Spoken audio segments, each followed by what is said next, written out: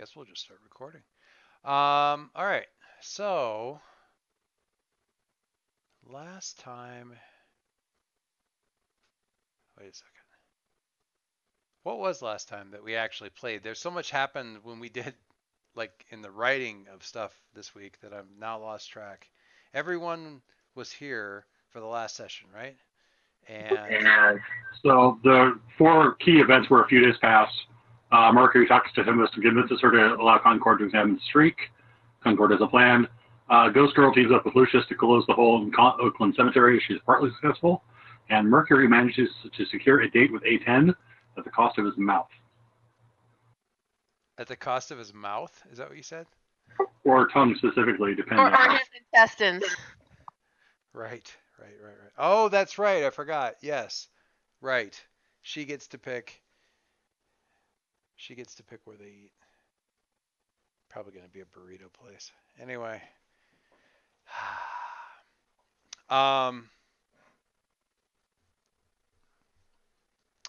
Okay.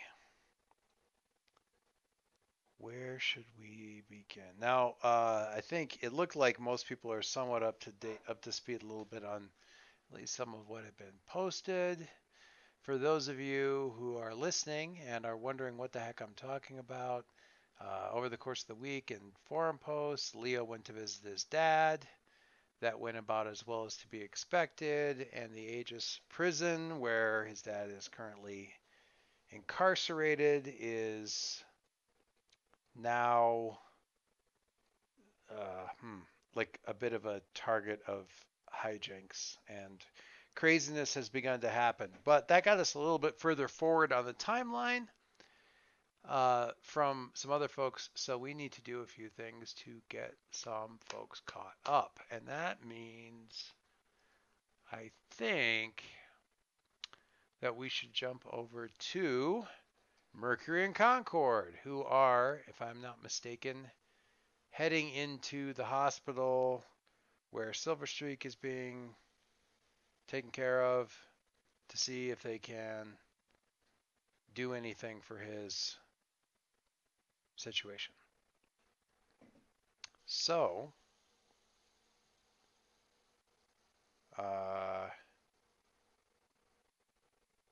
yeah. Mercury, when you get there and walk in, your mom is there, and your grandmother is there, and she sort of takes one look at Adam. Now, Concord, are you sort of in mode? Yeah, it's Concord time. Okay. All right. So, given I just heard my daughter kind of chuckle from the other room at Concord time.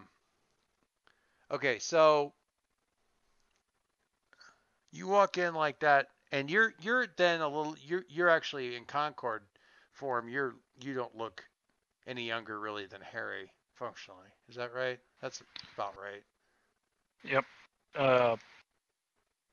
For reasons went into before, Adam looks roughly the same age as Harry. Yeah. So yeah, when you come in, Grandma Swift is arguing, or at least seems to have the body language of somebody who's arguing with Harry's mom, but she does not go, "Oh Lord," and roll her eyes when Concord walks in, because he doesn't look like a 12-year-old. Something she has, I mean, she's paid enough attention to know how he's looked in the past, and she kind of like, oh.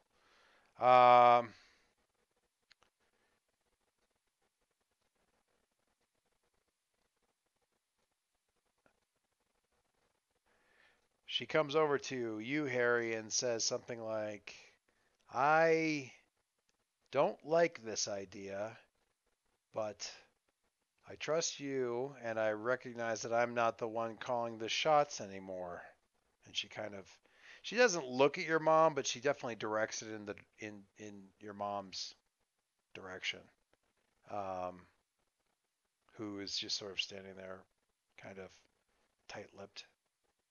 Uh, do you do anything or say anything to Grandma? She's heading towards the door after she gives you a bit of a squeeze on the forearm kind of thing and nods to Adam. No, I do not. You just kind of let that go. Yeah. Don't want to debate niceties with Grandma. That's probably for the best. Okay, so Concord says, Tempest, my son seems to think that you can do something about Silverstreak's condition here. Is that true? Do you feel the same way? I've got a little bit of experience doing this sort of thing. Really? I mean, how much you kids have only been active for about a month. How much experience could you have with something like this? Jason Quill. Huh. Well, I'm comforted by the fact that that is probably a good representation or a good argument for you having lots of practice. I'm less comforted by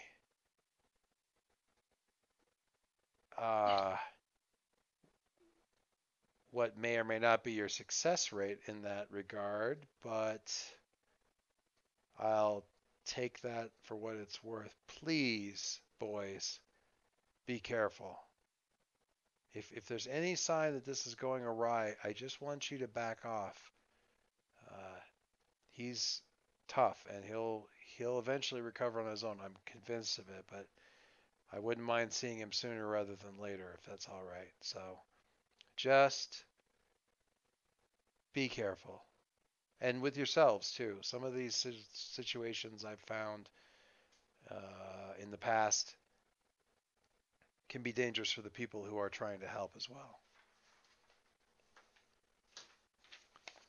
All right. I unless you want me in here, I'm going to step out. Unless you want me in here. Do you want me in here, Harry?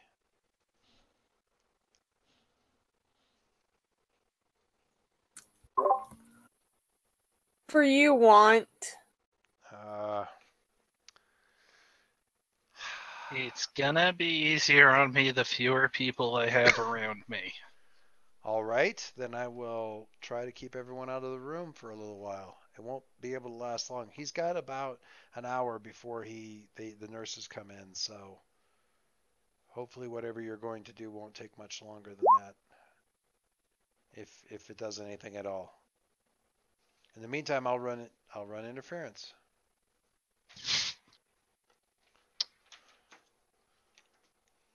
So, Adam, what did we had love letters with you last time, and what was the end result? Two burn. You've got 2 burns sitting there for whatever. Yes, and yeah. I did not have time to actually get everything finished for it, but I have a thing sitting where Adam practiced this thing. Okay. I didn't get time. I didn't have time to finish it. But finish like what? An art thing or a thing? Like a what? It's another comic. Unfortunately. Oh my god. Okay. When it took me a week to do 2 pages, I really should not have written out 5. Oh dear. So. Oh my word. Okay. Well, what burn then are you what burn effect then are you going for? And do you need more burn than just the 2 points that you... The 2 points will get me there, but I'd rather feel safe. Okay. So it'll be one of those things where I feel like Adam's just going to be like, all right, Harry, you get over here. We're going to see about syncing you and your dad up here. Oh, oh my God. It's Concord time. I like that picture you shared. Yeah. Okay. So Harry, where do you want Harry to be? Just basically where I can grab both of them. Okay, Harry, what do you do? What's your take on all this? I am trusting Concord. All right. So this is like a hold hands kind of a thing, or what are we doing here? Yep. Describe to me what's happening. Basically, Adam's gonna grab onto Silver Streak and grab Harry's hand, and I imagine this is going to be like a journey to to the center of the mind sort of thing, with Yes. Adam facilitating the whole sending Harry there As part. illustrated by Jack Kirby and every other artist who ever worked on Doctor Strange circa 1978. Yes. Okay. So when you say you want to play it safe, does that mean you're rolling for additional burn that you want to burn, or what's happening here? Yes. Okay. So why don't you? Is that you're just rolling conditions on that? Is that right? Yep. I roll burn. Well, then roll your burn, sir. What did we get? I got a 7, which I believe means I take a condition. Yeah, let me look at what the whole actual thing is. Ploop, plorp, flare. I don't have burn Oh, out you there. don't. Yeah, I you really don't. should. Yeah, just for a reference. What's it? Yeah. Can you hit me with it? Yep. Burn. When you charge up your powers, roll plus conditions that you currently have marked. On a hit, hold 3 burn. So I have 5 burn total. Okay. And then what's the follow on for 7 to 9? On a 7 through 9, mark a condition, which I am going to say is. You can, if you want, wait and see what's happening here inside of Streak's head, and go from there. That's a good point. You can certainly do that and see what Yep. comes from that. So yeah, I would like to use the Concord powers to send Harry into the thing. Oh, so what burn effect are we going with here? What's happening? Well, since this is probably an unleash your powers. Yes. Is this we're gonna go for flare? we're gonna go for the tapping into the key gnome and spend 2 burn to get the 10 plus. All right. Channel the full capacity of your incredible powers to become an obstacle to overcome an obstacle. Take 10 plus when you unleash your powers. Okay. So I'm just looking at a couple of things here.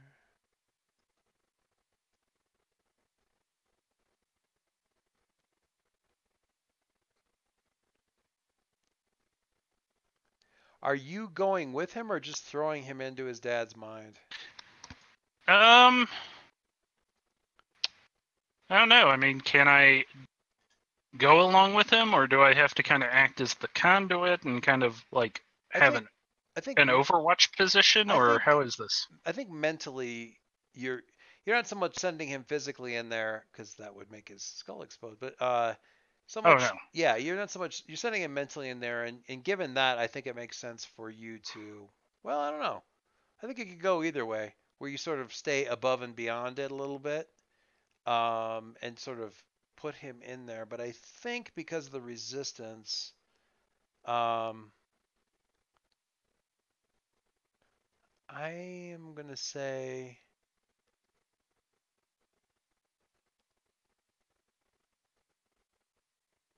I'm going to say that this is actually probably going to be 3 burn because it's a combination of the overcome and also moving to a place that you choose within the scene, which in this case is going to be into Streak's consciousness. Does that follow? Yeah. Okay. And you're kind of like I said, you're sort of, I guess if you want to picture it this way, sort of above and behind Harry as he's sort of cast down into this thing.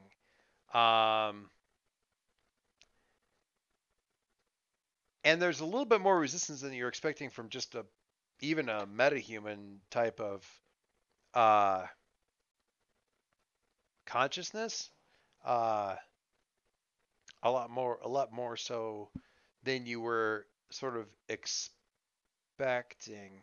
Um, and there's a really strong resonance there. So it's not so much that you have to overcome a it's not so much a barrier as it is like if you suddenly find yourself holding two really strong magnets and trying to keep them from snapping together and like crushing your fingers between them and kind of controlling that. And then uh, passing Harry through. So, what, I'm I'm risking a lot by asking this question. Harry, what give me the basic if you want. If not, I will do it. But what's the unconscious landscape of Silverstreak's brain look like? What's the set the stage for me? How weird is it or not weird?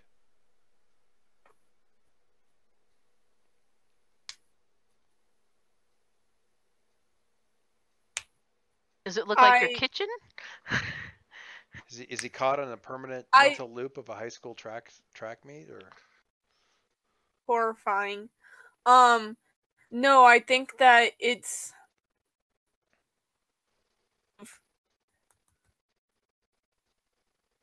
Halcyon, but in perfect kind of dream logic, there are people and things that were never in Halcyon that are there. like like what? Foes, maybe a restaurant from China that He's always been he fond of. into, And okay. So we'll like yeah, that's good. I like that. Where is he at in this? Like if you're looking around and you're saying like, okay, I know this street, but that store is not there and that restaurant's not there and sort of like all of the stuff that you know like there's a bunch of stuff that you know that's important to him that's all kind of in one place. And like there's behind you look kind of behind and that's like 2 blocks down or maybe not even that far. The city just stops and the Gale estate like starts. Like it's just like blink and you miss it. Like you just walk down the street and you're going to be right there at the Gale estate, really close. But bunch of other stuff. Where is he at in this sort of weirdly um twisted kind of city? uh or probably Where I'm if sorry, you I missed a step there. Something probably. HHL Tower. Oh, okay. So the towers, I love the idea of the real estate here because, restaurant, a shoe store that he really likes, clothing place, a movie theater. His house is like right behind, and like looming, you look up and looming over it is the HHL tower, which is nowhere near um, this area. And as you kind of follow it back down to the ground, you find yourself standing in front of the doors of it, even though they weren't there before. So looking up to the top and then panning down, you kind of pull yourself to the front of the thing. Is he standing outside? Is it you just get a sense that he's inside somewhere? Inside, feel like in the meeting room where Yes. out to us about what they had done with Iceland and everything. That is so good. I love that. Yeah. So you go to the inside the building and you open up the doors and stepping through the doors, you step through the front doors of the building and into that meeting room, like into that conference room.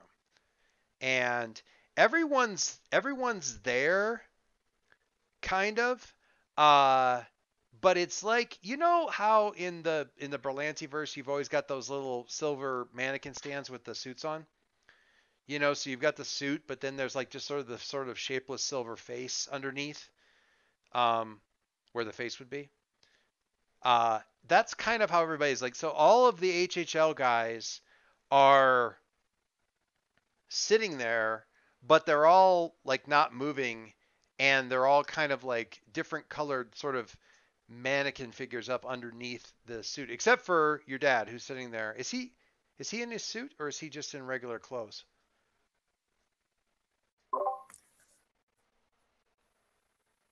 Uh,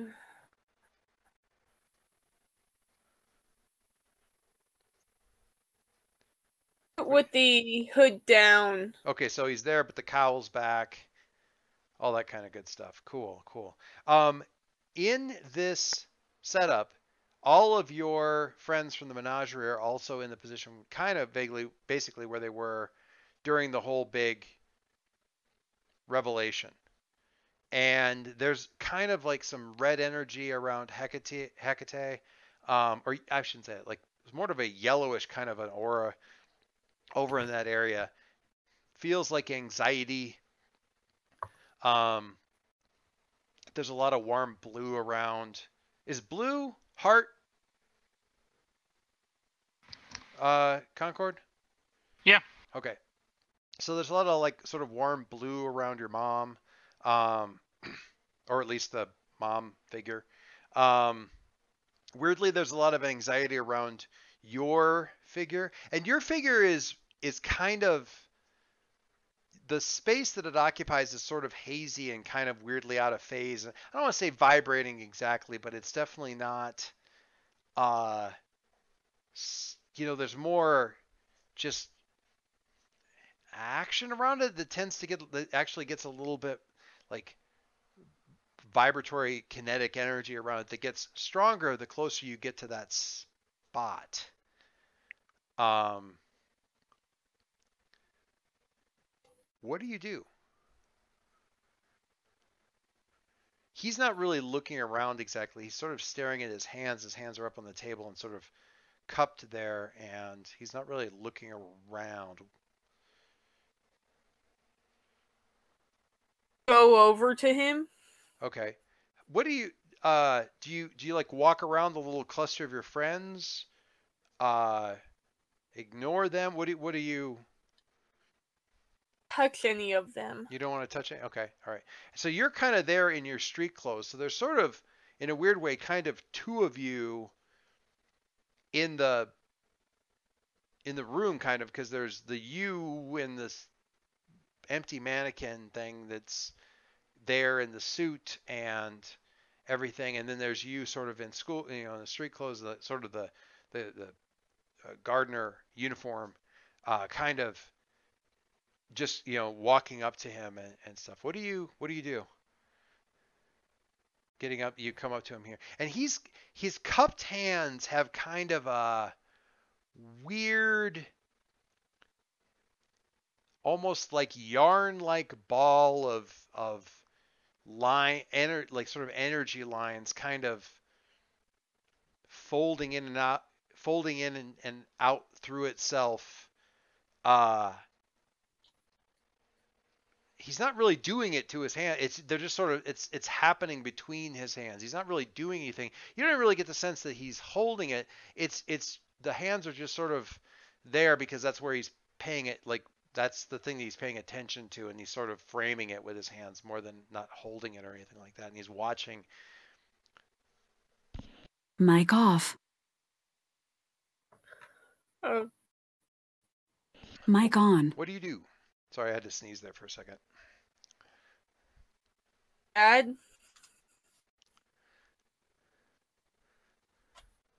He's really like,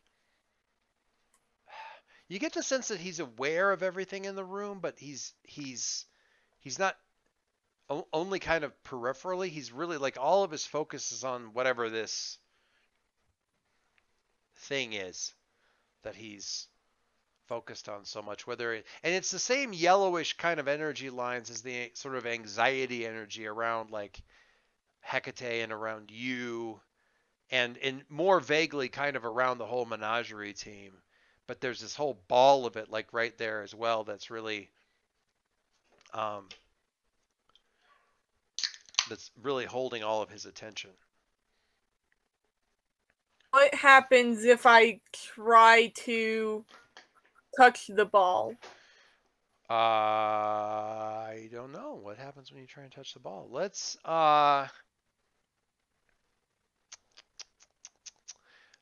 have a. I think this is a freak roll because you're kind of overcoming this barrier trying to do something there with him. Well, actually, let's back this up a little bit because you can there's this thing that if you're trying to interact with that, then it's definitely that freak roll. There's also if your goal here is really just to like get your dad to do a certain thing, that's a different thing. So are you doing it to figure out what the heck this thing is, or are you doing it to kind of like pull your dad's attention away from this thing? I was doing it because that's all of his anxiety and guilt from Flint and everything. Mic on. Yeah, I think that's I think certainly bang on the money in terms of, so that's why you're fiddling. Well, no, that's some background for it, but is it more about figuring out what the heck this thing is, or is it more about reaching like getting your dad to blink? Is this more about him, or is it more about the thing?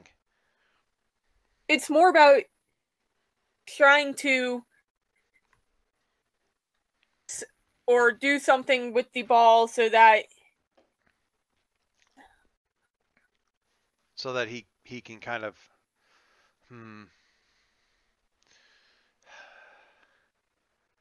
okay, so are you trying, I'm going to keep drilling down on this until I get to where are you trying to get him to do a thing, or are you trying to break through a barrier?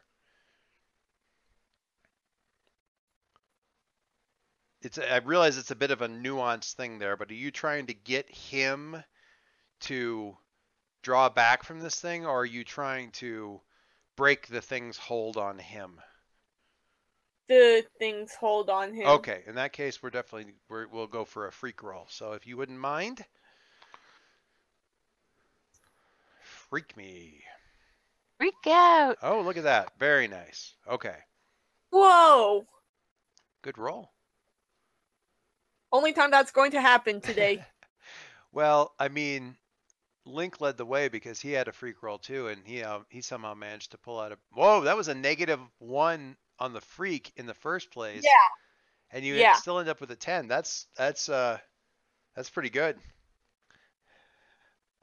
Definitely not playing to your strengths on that one, but you pulled it out there. Okay, so Adam, Concord. When when he reaches out and sort of like, so what do you do with it? Like, do you cover it up? Do you try to grab it? What do you do, Harry? Match its vibratory folding, or what? Thinking kind of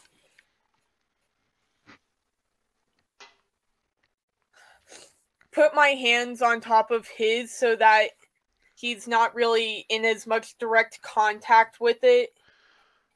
Okay. All right. When you do that, when he does that, and Adam, you're kind of watching from, again, backing away in a direction that really doesn't physically exist in this room. If it were the real room, you'd be inside the walls. So you're really kind of watching this like a distance removed from it, kind of hazily through a viewport space through the walls, kind of a thing. When he reaches out towards Streak's hands and towards this energy signature, which is giving you a bit of a crocodilian hindbrain itch whenever you look anywhere near it, that sense of that magnetic pull between the two gets way stronger the closer he gets to that thing. So there is and you've got control over things, but there is definitely a sense of real uh, it's not. It's danger. It's certainly danger, but it's a sense of like a real like attraction or affinity. I mean, the strong magnets are really about the best thing that you're really processing out of this thing, but something is really strongly reacting to that thing, or some energy that you're keeping balanced to make this whole thing happen. I shouldn't necessarily say energy in you, but um, although that's fair, you're probably most of the power source in this room right now. So Harry, please don't touch the ball again. This is hard enough as it is. And you can kind of hear the strain in his voice, like he's like the kind of strain that you would hear from somebody if they were trying to hold like two 5-gallon buckets of water like straight out from their sides on both sides and talk normally at the same time. Okay. So your dad, when you take his hands and you kind of pull them back away from this thing, lets out a like a real long like kind of I mean, you almost think of it as a yoga sigh kind of a thing. Like if your mom's doing yoga in the living room and lets out one of those big cleansing like kind of things. And he kind of does that. He doesn't look up, he doesn't look around, but you do manage to pull his arm. There's some resistance. He doesn't just his arms aren't slack, but you are able to pull them back kind of towards his body a little bit and away from this whatever it is. And you can feel a little bit of that tension sort of leave him maybe, or at least be forced out a little bit. It's almost like as you pull his arms back, it's like pressing a bellows. Okay. What do you? I mean, you've got I don't need to have you roll again. You've got an opportunity here to kind of, I guess, you've got a break somewhat on this thing's attention grabbing hold on him. What do you do with it? Try to Go ahead. communicate with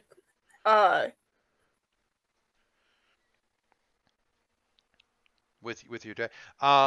Okay, so you can you pull his arms back and you kind of can turn him in like the turning chair. So he's sort of facing you a little bit, but still not really looking up at you or anything. He's frowning and thinking really hard and looking vaguely kind of sick to his stomach kind of deal. Sorry.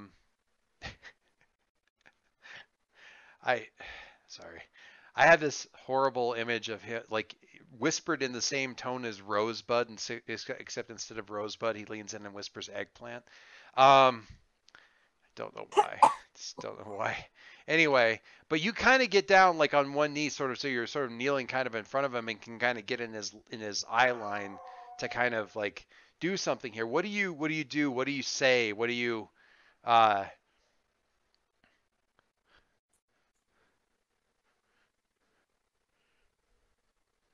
what do you tell him?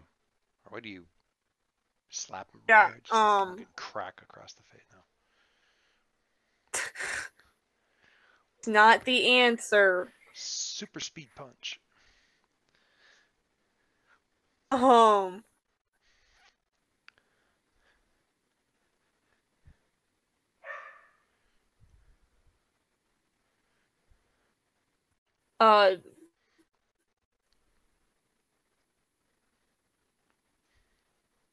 Take your time. It's all good.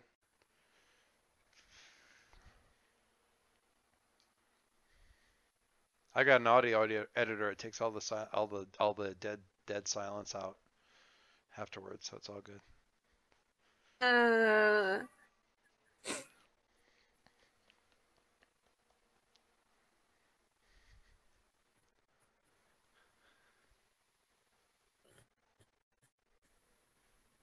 Do you need to phone a friend? Do you need some coaching on this? Or some suggestions? They could be bad suggestions. I love bad suggestions. It's like, no, that's terrible, but it did give me an idea.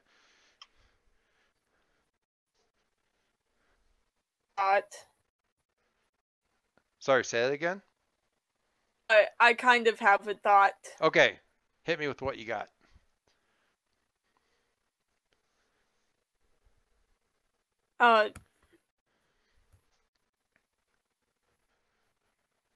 Fine.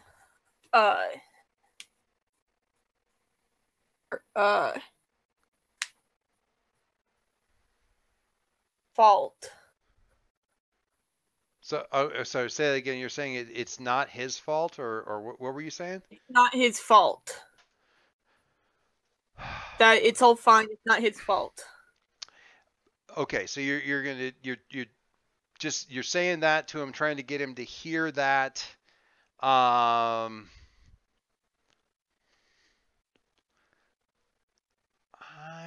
okay. The thing is kind of let go of him a bit. At least you've kind of separated him from it, if nothing else. This, and I'll say this also, Adam. The reality of this is a lot stronger than you would expect from your impression of Silverstreak has never been such that you would expect his internal mental palace to be particularly solid, strong. It's just not his. That's not where he goes. That's not his thing. And this is very much the opposite. It's got a real sense of weight and reality to it. Harry, I'm going to throw another one at you here. I'm curious about this link that Dave's providing. I'm going to ask you for like the picture. I'm going to ask you for a provoke, which is, oh my God, I don't mean to be picking. I just looked at your stat. I don't mean to be picking on your worst stats, but this is a mundane roll. Oh, and it's also guilty. Let's see what we can do here. Oh dear. Provoke is superior. Oh, is it? Oh, never mind. I thought it was mundane. It is superior. You do still have a penalty for guilty though. Yeah. But you're trying to snap your dad out of it, and I think provoke's probably the most appropriate thing here. So let's see what you got. Okay. Yikes. Okay. Is that for him? What's that? Does having influence help? Yes, it gives you a +1. I can't pull you out of that one, unfortunately. Yeah, that's a lot to be pulled out of. So yeah, it does give you a +1 on the roll. But it's not really enough to get you up there. That's all right. Mark. Mark XB. Mark potential, certainly.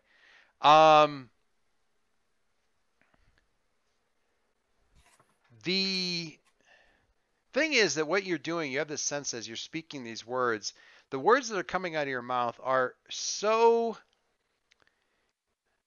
have such a strong antipathy to the reality that he's formed in his head that they come out with just such a jarring dissonance. It's like that. It's like a.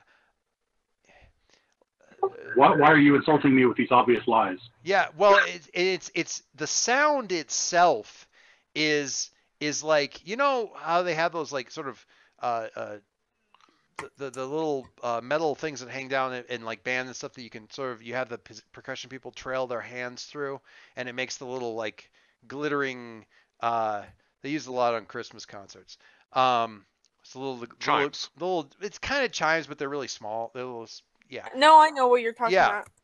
I want you to imagine those a lot bigger, and kind of made out of crystal and tuned to not be in tune with each other, like just incredibly dissonant, clashing sounds that your very words make as you're uttering them. The frown on his face deepens, and the tears kind of like his eyes squeeze shut and tears kind of leak down out of the corners. His hands in yours really like clench, and he kind of like leans forward and kind of hunches a little bit.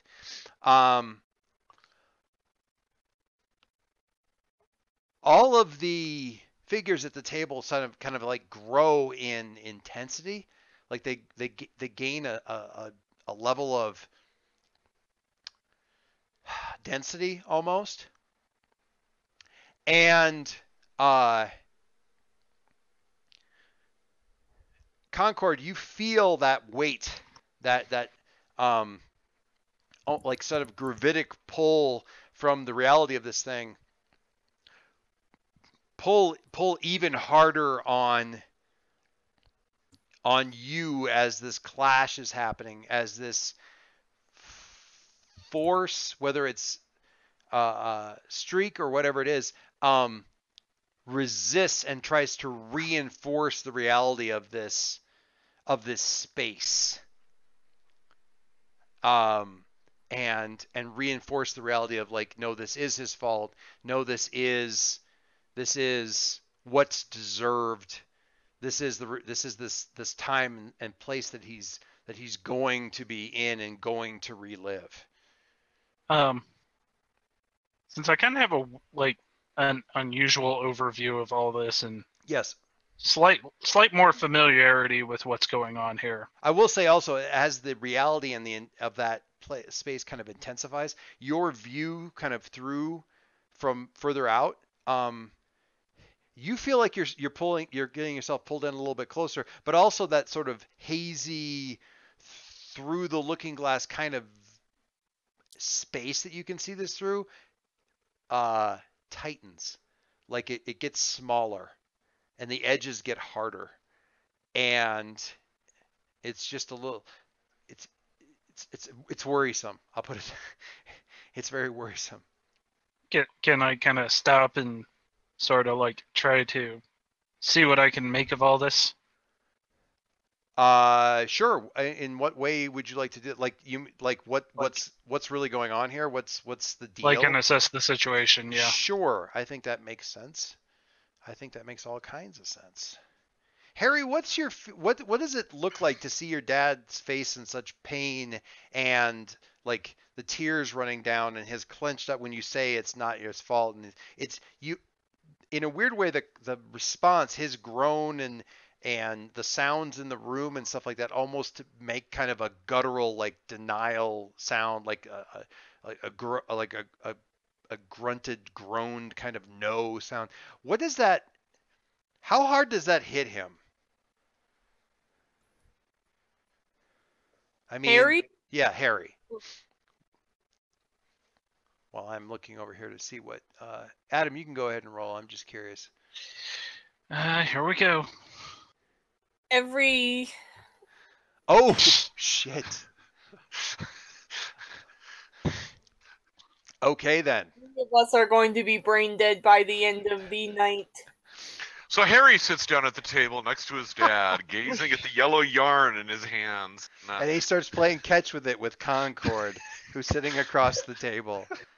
And they both start bouncing the ball perfectly in rhythm. This is where it's like, do I feel a disturbance in the force?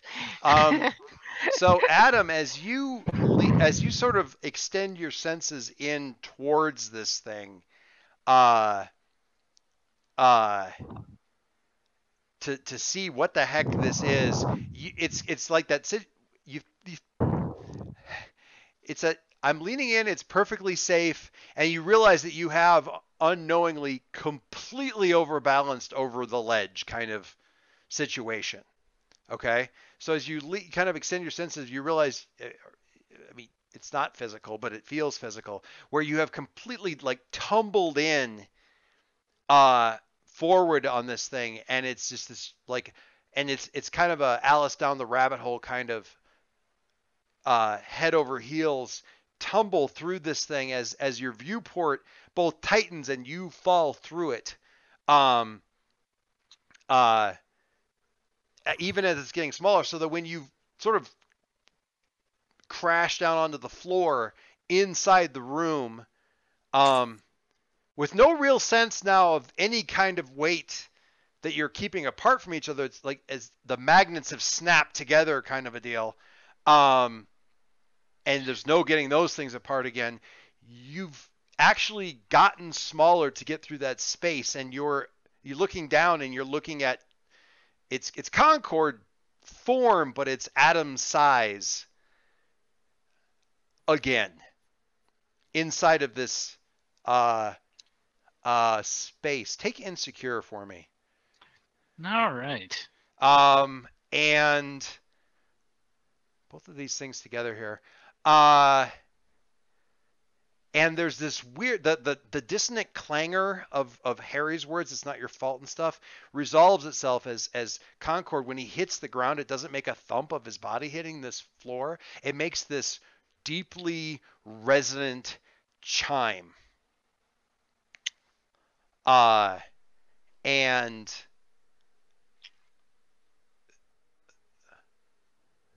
three of the menagerie figures start moving. It'd be Charlotte and Jason and Leo, except as they step forward, their shapes change.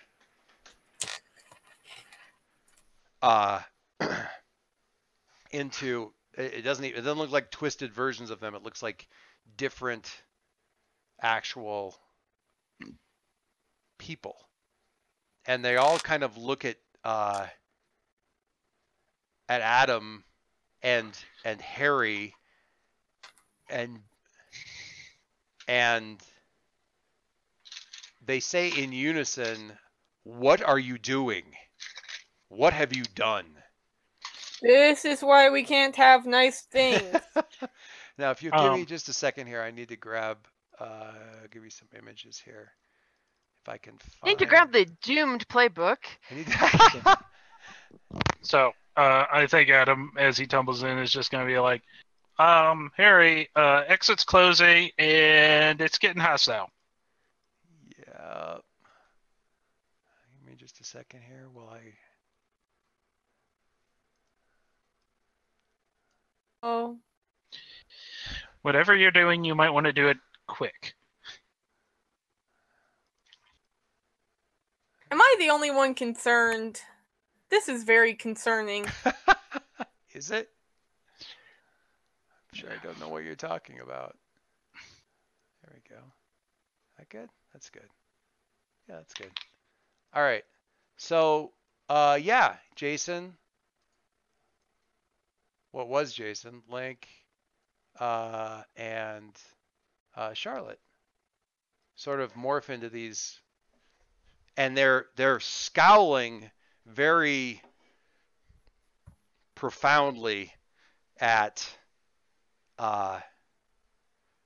They're not here exactly, except they kind of are somehow. They're something? You know, yeah. Really good question. What have you done? Adam, what do you do? I think I'm clear on what Harry's doing here. Harry, your dad is kind of rocking in his chair and kind of crying and shaking his head and like, no kind of thing. Adam, what are you doing?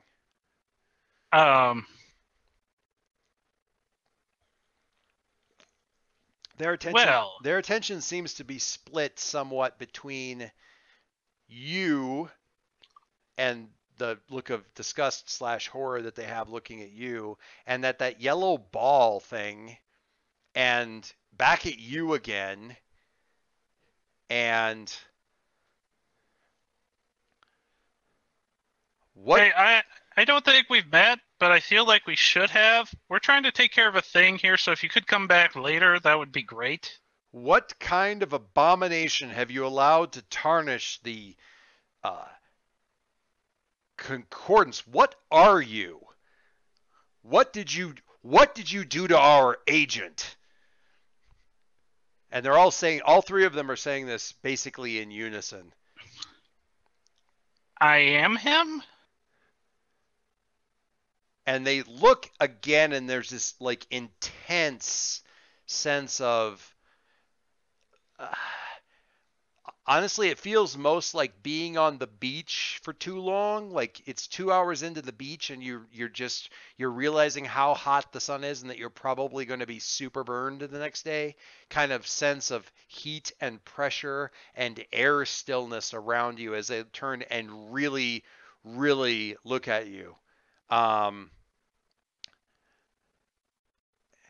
and they look and say, "No. You are not the agent. You have stolen the Concordance power.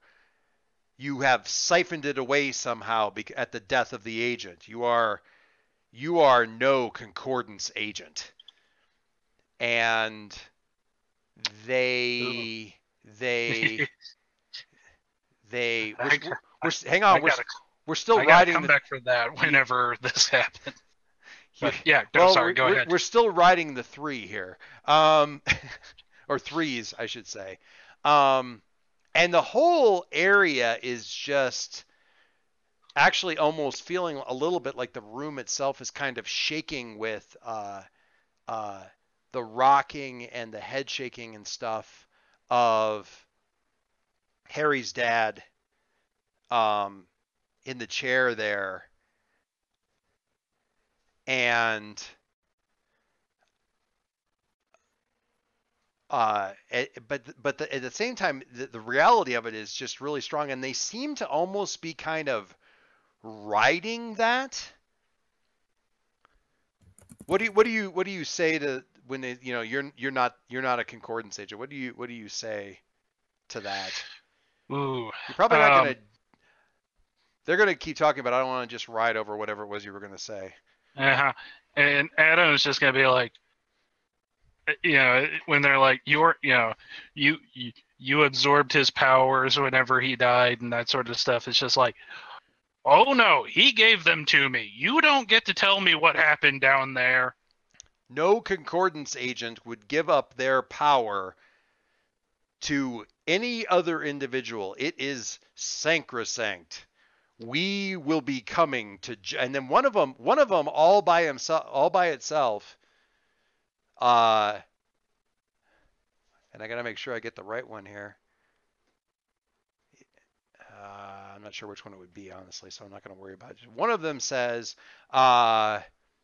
"We will be coming to render judgment," and you find yourself, both of you standing in the hospital room next to Streak, who is clutching Adam's hand and is still out, but with tears like leaking out of the back corners of his eyes and down his temples and into his hair, which has gone a little bit silvery. And a little bit is a few more, maybe you're just seeing a few more crow's feet there than you might have otherwise. And Harry, I gotta ask you, this is honest question to the player. Do you think Harry takes a powerful blow from this? Is this enough of a setback on his heels for this to be a powerful blow to him? Yeah. Yeah? Okay. This isn't facing a too powerful enemy, so just roll conditions and we'll see what we get from this thing. Not as bad as it can be. Not great. Let's look at what we got here. When you take a powerful blow, roll conditions. On 7 to 9, we got options here. Choose one. You can lash out verbally, provoke a teammate to foolhardy action. Oh my God. Or take advantage of your influence to inflict a condition. If you have influence, you can inflict a condition on a teammate. You give ground, your opposition gets an opportunity. Or you struggle past the pain and mark 2 conditions. So I'm not sure about giving the opponent an opportunity exactly.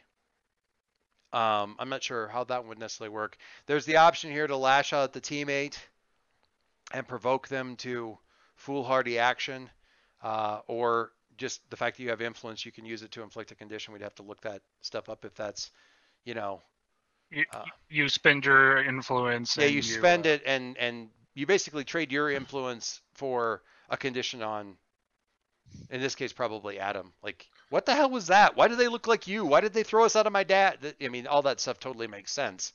Alternately, the suck it up and internalize all of it like all good teenagers do, and 98% of most adults, and you ride it out and take a couple of conditions from all of this. I do have a suggestion for how the opponent could gain ground, but I don't think anybody will like it. I mean, well, I mean, when bad things happen during Take a Powerful Blow, nobody likes any of it, I don't think. So, I mean, if you have a suggestion, throw it out there. At least we can say no. It all kind of depends on who the quote-unquote opponent is. Yeah. So these three agents that have kind of invaded this mental space stick around after this conversation, look around and be like, yeah, we can fix this the concordance way.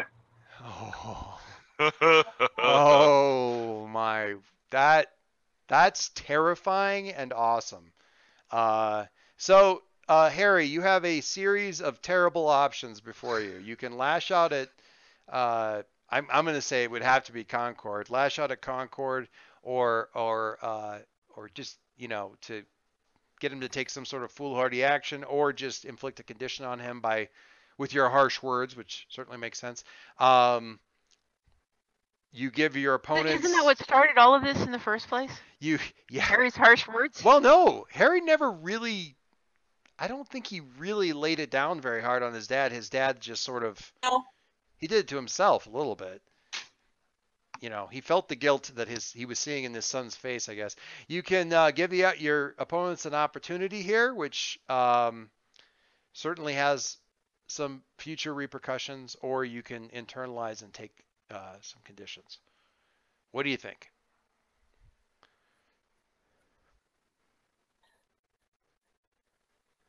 This is harsh, man. Yeah. Jason's like, yeah, it is.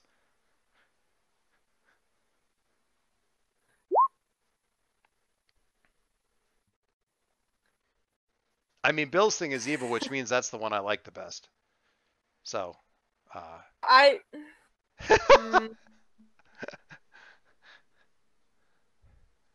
don't want to break my dad, and I don't want to yell at Concord. But why? He's so small and an easy target. No, he's not. He's not. You're not small out here. You're back to normal appearance out here. It was just your mental image of yourself when you landed inside of the room was back down to young Adam. He did say he could take care of all this. He had experience and everything. He convinced your mom too. You are What's the she gonna embodiment of a shoulder devil. I'm sorry. Was it nigh on 18 years now? You've just now figured that out? Come on.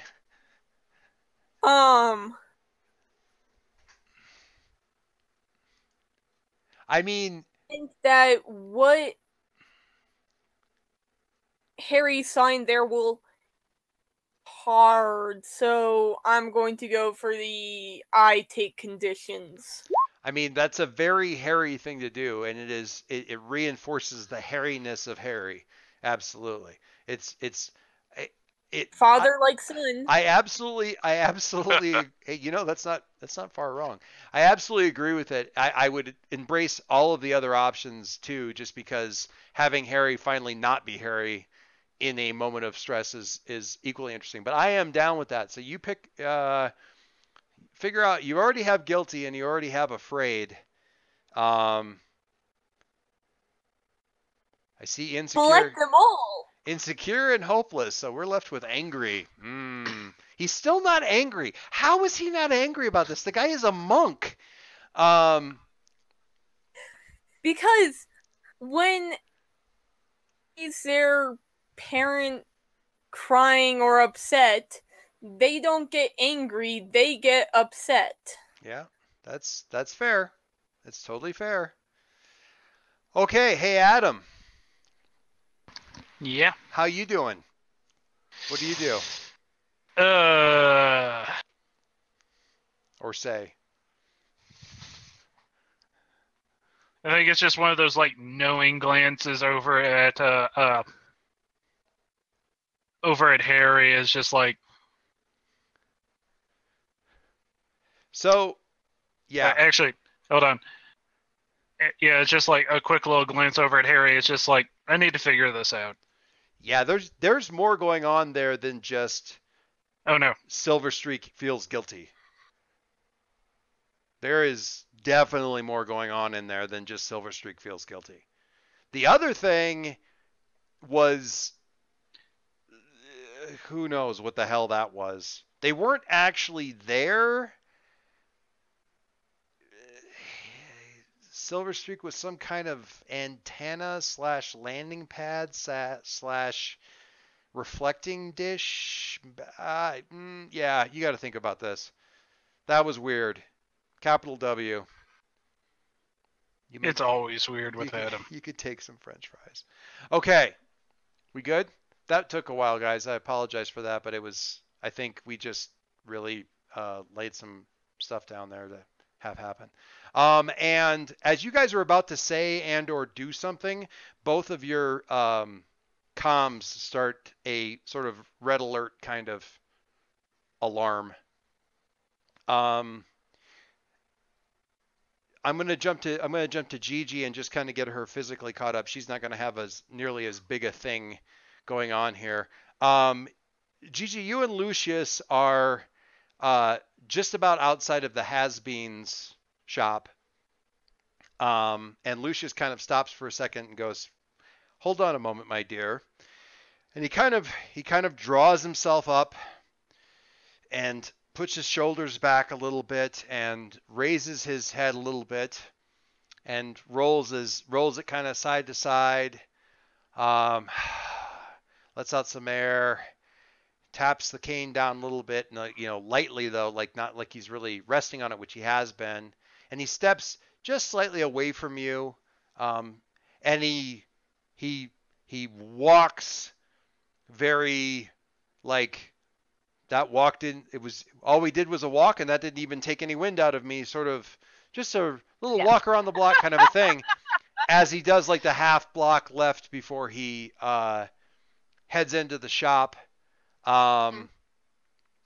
And he comes in and kind of like hooks his cane over like a coat rack, coat stand there that's near the front door, and unbuttons his coat and calls out a couple of greetings, raises a hand to JC, who looks at him suspiciously, looks at you suspiciously, looks at the rest of the room suspiciously, and that sort of thing. What's that look for? And she's like, nothing. Well, you were gone a little bit longer than I thought. Well, the weather was so nice, we just decided to take another turn around the park. I was feeling good for it. We have a little bit more to discuss. You have everything in order here before we get on, so we can continue our little talk. Everyone's sort of studiously playing it cool around the ghost standing in the room. Doesn't pay to act like any of this stuff is weird when you're around Lucius. You got to just kind of play it cool. Old guys have seen it all, right? It's not going to be weirded out. And she's like, yeah, I guess. Sure. Fine. Do you want anything? Are you going back in the back room again? He's like, yep. We're going to head right back there. Too stuffy upstairs. Too warm outside. That's what he says. You're kind of suspecting in the back of your mind it's like, too many stairs. Don't really feel like doing stairs right now. So when he gets into the back room, he really kind of sinks into a seat. And folds his hands on the table a little bit and kind of looks at his hands. Readers of the book are noting a remarkable similarity between that pose and the pose of Harry's dad in his own subconscious, staring at the weird little ball of energy yarn.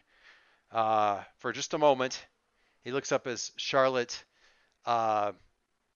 sits down and kind of forces this sort of thin smile and says, "Well, I think we made some headway, if not leaps and bounds forward, although I regretfully suspect that I may not be able to help you all the way through with uh, the the I many don't even let him wounds." finish. The, I don't even let him finish. I said, "Now, sir, if you remember when I came in here, I told you I just wanted you to help me understand this. I did not want to impose upon you or your family." the fact that I am able to help in even a small way means that I am naturally inclined to help. It's But you really feel an obligation, and I believe me, um, I can understand that more and more. well, Um, it's really what and my that's possible. organization recruits for, if you understand. Now, you had your uh, soldiers, for lack of a better word, and he's like sort of struggling for the word, but when he says it, Cringe. He says that I just kind of cringe. yeah, it's not a good word for you. You have your people, soldiers, I suppose, to provide you that energy. It really felt as though the sword provided a focusing conduit there to channel that. I don't, and the effort is high, but I didn't feel personally as though there were any intrinsically energy that was intrinsically my own that was part of it, except for the effort that it took to simply direct it. So you will, of course, take this away and confer with your teammates and others. If you decide that you need assistance in this specific, please understand that I am not the only bearer of a shard. And I believe you know one of the others. He is in your cohort. He doesn't go to your friend's school, uh, but he is one of the in one of the other teams here. And I believe if you decide that he's necessary, that this is necessary, and he sort of gestures kind of to where the sword would be if he were holding it, Huh? that I will speak to him on your behalf and see if I can harangue him into service. Thought surface was what you selected for. She gives a little giggle on that. It was like He a little likes twinkle. he Harrison is a very strong young man, and he will be a fine knight. I suspect, however, that this particular task may not look sufficiently like a dragon or a windmill to really bring his blood up. So he may need a little additional coaxing. And come to that, I believe JC may be able to help, honestly, he says with a bit of a smirk. But that's only if you decide it's necessary. Certainly, your friends are not without their own resources, and I am sure that they'll be willing to help, especially since it's been relatively quiet for the last few days. Oh, don't say that. Right about then, your calm thing kind of, and my actually, cue phone goes off. actually, you hear a crash kind of out on the street, like a kind of crashing glass, like a window, but not really that much. There's some tearing metal, a couple of shrieks, some shouts of warning, like get back, and kind of not in the front of the shop, but like out on the street, kind of near the shop, like out on the street that the shop is facing on. What do you do? And as you're kind of looking around or deciding what to do, he gets this kind of look on his face.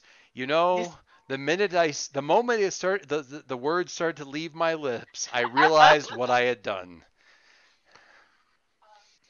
Give my regards to your delightful daughter, and I hope to be chatting with you again soon. And I just kind of Whoosh, whoosh. float off. Yeah, whoosh through all the walls to get out to the front. Okay, so what you see out there is a bit of some chaos. People kind of like looking and pointing and looking. Some of them are looking and pointing up in the sky. Some of them are looking and pointing at this storefront. It's about 2 or 3 buildings down. And again, this is downtown. It's like a nice area of town. And it's a small, like, boutique, very bespoke kind of jewelry and watch shop kind of thing about 2 or 3 buildings down. And it looks like somebody kind of broke out through the front door. There's a person, a couple of people are pulling themselves back up. It looks like they were like knocked on their backs. And about 20 or 30 yards up and disappearing is what I'm just going to assume that you've seen these guys at some point in time. What looks like a Rossum bot, except the thing has been like repainted to kind of look like it's in the color scheme of this shop. Like it's all like different parts have been chromed or silvered, and there's some red and gold like highlights on various panels and that sort of thing. And it's kind of rocketing up into the sky and right now just going straight, but it's kind of going at an angle. And you've got also like sort of an alarm thing from Leo. And we're just going to pause right there. Leo. I have questions. You probably have questions. Well, you first. Well, I think you were going to do a bit of an assess to kind of figure out what you had questions that you wanted to hit with an assess, right? Yeah, but I think I was kind of throwing it back at you to say, like, is there any step that I need to take before I can do that? Yeah. One of the things that I mentioned was like, do I need to actually have like a copy of this bot that is flying around before I can figure out its control system, or do I also know enough where I can figure that out? It depends. I mean, some of these you may have to hold pending until you can get some of that stuff. You know what you already know from the previous role with like when your dad's kind of paper trap kind of tried to program you. So you've gleaned some of that stuff.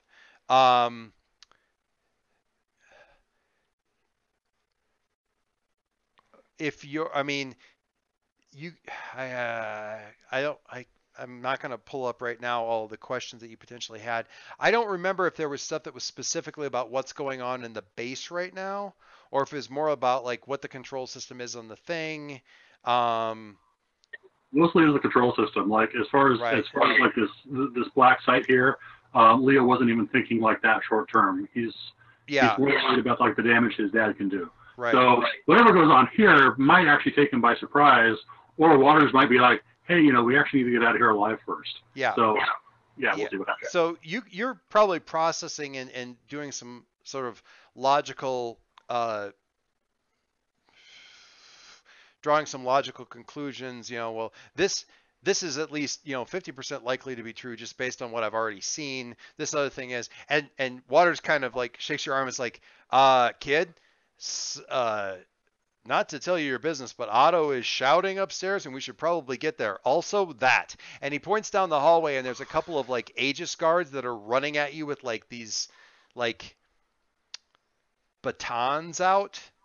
Kind of like, honestly, I'm thinking of the batons from, oh my God, Demolition Man. I'll tell Waters, leave this to me. I'll take care of this. Okay. All right. You have a +1 on this, but it is a slightly different. What are you doing with the guards specifically? Are you going to like? Did you see the second Iron Man where Black Widow basically plows through the hallway? I'm doing that. I did. I have a slightly different move, although I don't think it's actually going to impede you at all. But yeah, no, it's not. All right, well, that's fine because you have a +1 forward on this, and let me see this thing here. Basically, what it boils down to, because these guys are trained to fight metas, rather than rolling, and you don't have your suit, rather than rolling danger, you roll mundane, which is actually a gifted to you in this case. Yeah, it's hardly a downside. Plus, you have a +1 going forward to deal with these guys. Where did that +1 forward come from? Because that was the alternative I did not pick. Oh, was it? Which one did you? Which one did you? So you said what you know. The first one was it's not about making robots, and that's +1 forward to deal with compromise. Oh, to deal with the bots, right? But I took the second and third ones. Right, I'm mistaken. So you don't have the +1 forward on the guards. You've got a +1 forward on dealing with the bots and a +1 forward on dealing with Rosa. So right, Okay, I'll take it 10 anyway. You just have a +3 mundane. So and this is you getting up to the top of the, like, kind of back out to the landing pad and stuff like that. Not every guard is, but certainly the ones near him are. So you find yourself. What does this look like since you're not in the suit? What is? I mean, is it very different from when he's in the suit, or what's he doing with these guys? We pretty much saw what this looks like when Leo was fighting the Dread Queen. He doesn't really need the suit to fight really well. When he opens up, every hit will land. Really, his priority here isn't necessarily I plow through the guards. One of the things that's on Leo's mind right now is don't let Waters get involved in hitting the guards, not because he thinks that Waters can't handle himself, but because he thinks that, like, having to fight his own guys would stay with him for a while, and he wants to spare him that. So at any moment, like, if somebody's coming for the old man, Leo's going to cut him off. But other than that, it's just going to be rapid fire punches and grabbing batons out of people's hands and smacking them in the head. Not quite as bloody as a similar scene from the second Blade movie as well, but that was basically like the moves against that guy who fights really well. I'm remembering that scene with Black Widow because she cleans out like 15 guys while Happy is like fighting one dude. Yeah. And they're just arrayed in. And Dave helpfully dropped a GIF into the Roll20 chat as well for that. Now, I do not look as good as in a cat suit. I will concede that point. There's some good ones there. Yeah, there's something you cannot see. I have to say that's a really good move. One of the things that I really enjoy about Jumanji is they did one of those sort of classic, get the legs around the neck and then do a spin around the guy, but managed to do something different with it where she actually goes kind of low with the little flip around the body thing that I hadn't seen as a little move kind of a thing. So it was kind of nice to see that move, which has become almost ubiquitous in girls fighting guy fights, taken in a different direction. It was kind of fun. So this is great. All right. So Leo's beating his way up through that, and he gets out to sort of the open space where Otto is. And Otto's like, hey, boss, you didn't happen to like throw a suitcase full of your suit in my trunk and not tell me, did you? It should be in there. Okay, cool. That makes me feel a little bit better because that is not good. He's kind of pointing off towards the horizon. And where you would normally see like an approaching storm front, it's like dots. Like in about and considering the distance, it's chilling to see this in like a 60-degree arc in the sky out from your location. Okay, that's not good. There's a lot of them. Let me ask Waters really fast then. Hey, I got all this stuff here. Can we get Rossum out of that security? Can we open those doors and extract him? Wait, you want to let him out? There's something coming, which is coming for him.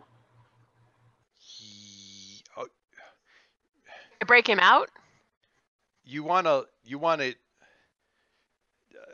walk me through this, kid. You think they're coming to kill him? No. Oh, you want to keep him away from him? Yeah. Okay. Oh boy, this is I'm going to have so much paperwork. Yeah, I guess we can. Oh, he just fought through all those guys. Why don't you get your pants on and we'll. Oh boy, this is a bad idea. I really hope that you're being a genius right now. So do I. Okay. Do you call? Because at some point I've sort of written in that you call everybody and tell them stuff. What do you? Are you doing? That's going to happen in a second, but Leo's got one more thing to say to him. All right. You know, I also feel really bad because I kind of misled you back there. The Phoenix, it is done. Oh, well, that's okay. And at this point, Leo's going to suit up and combine. I am terribly upset. Wait, you want? Okay, just before you do the combined thing, you want Waters to go down and get your dad by himself? Not necessarily. Like Otto can operate Phoenix by himself. Leo will come down and escort him, but And then we're basically preparing for the early arrivals. sure. I'm fully expecting at least some of those units are going to get here before we're done. You So probably you probably have enough time to get down there and get him before they're right on top of you, but it's going to be reasonably close.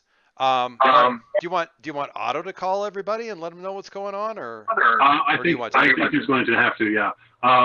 Like when Leo gets out, he's going to add a personal note at the end of this. But right now, yeah, he will trust Otto to do the right thing, and Otto will know. Okay. Do you catch Otto up on any of your revelations about what must be going on and stuff like that, or? He'll be like, yeah, Dad said off something. Bad things are on the way. We may need to go back to Halcyon really frickin' fast, and we're gonna have an extra passenger. Okay. All right. Okay. I'll let him know. All right. So you go down with Waters and go after Rossum. Alicia. Yay! Yeah. Sorry. That's okay. No. I got to figure out what everybody else is doing before I get to your part. Okay. I'm stepping to the curb where there's a big black Escalade. Yeah, there's a big back Escalade. You pop in, the door opens. There's nobody in the back. There's like two people in the front, a driver and an additional guy. There's a suitcase and there's a screen, like one of the DVD screen up on the roof kind of thing that's folded down, that kind of a deal. It's obviously thinner and cooler than that, but whatever. And when you get in there and sit down, it kind of it looks like Parker was already on the screen and just sort of waiting.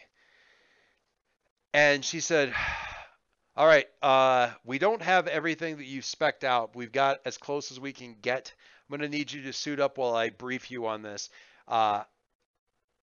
Sorry I can't be there in person, but frankly, I didn't think I was going to need to be. And then this fiasco happened. Oh, boy. So here's what we know. And this is as you're getting stuff going.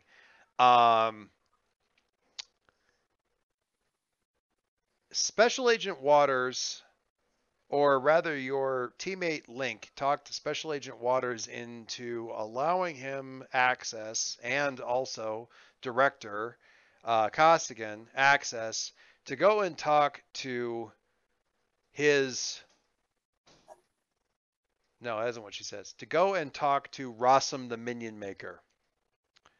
She doesn't say his dad or anything like that because... And Alicia doesn't correct her or fill in that gap.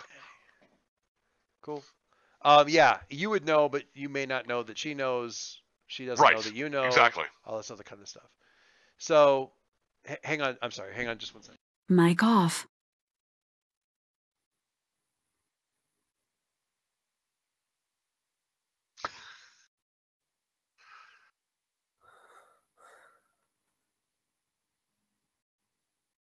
Mic Sorry, on. I just had family walk in. Just one second. Mic off.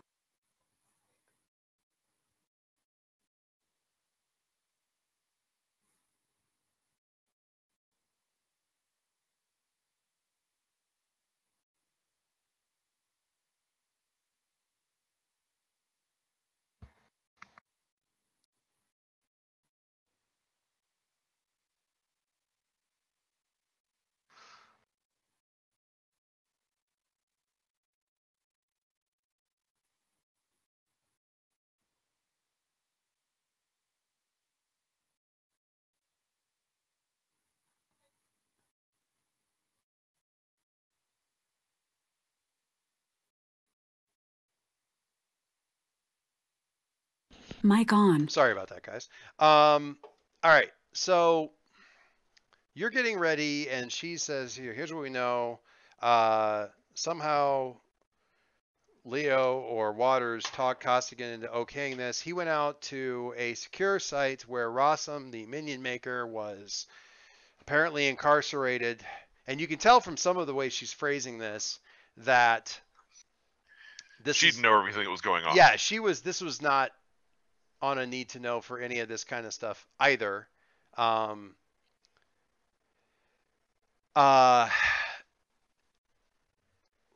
He went down and had a conversation with him, and it cuts to security footage of Leo actually just standing in front of like this glass-celled kind of thing, and Water standing there next to him.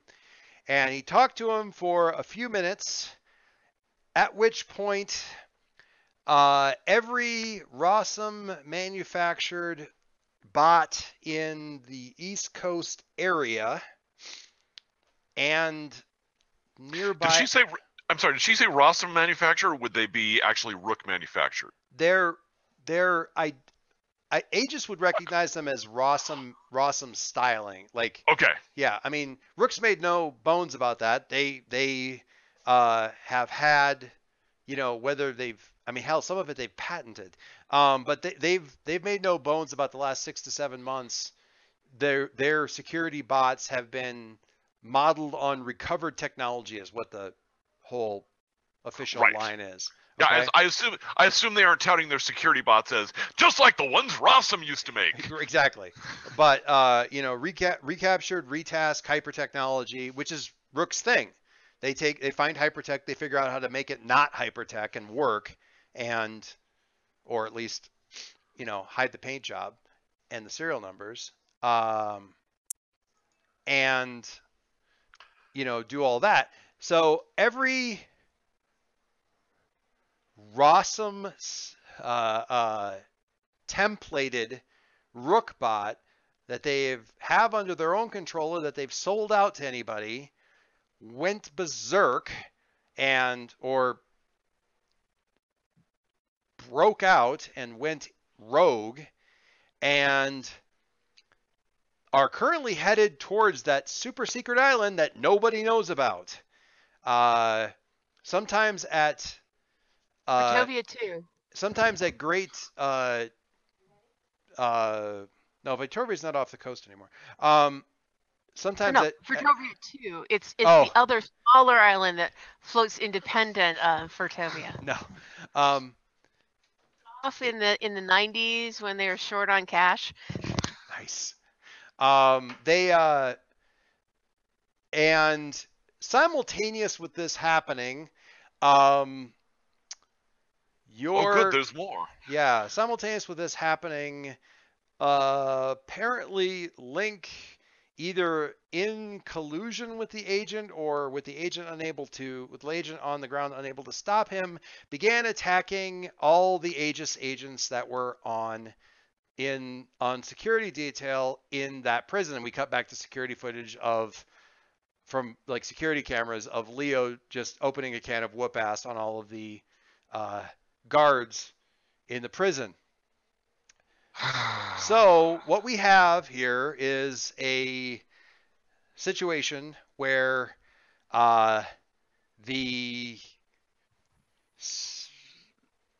somebody from the menagerie went out and talked to Rossum, and now he's fighting Aegis agents, and a bunch of Rookbots are engaging or about to engage with an Aegis facility, and we can't raise Rook on the phone to find out what's going on with them, but they're hostile to anybody who tries to stop them. So we're not expecting to get anything out of that. So apparently Rook,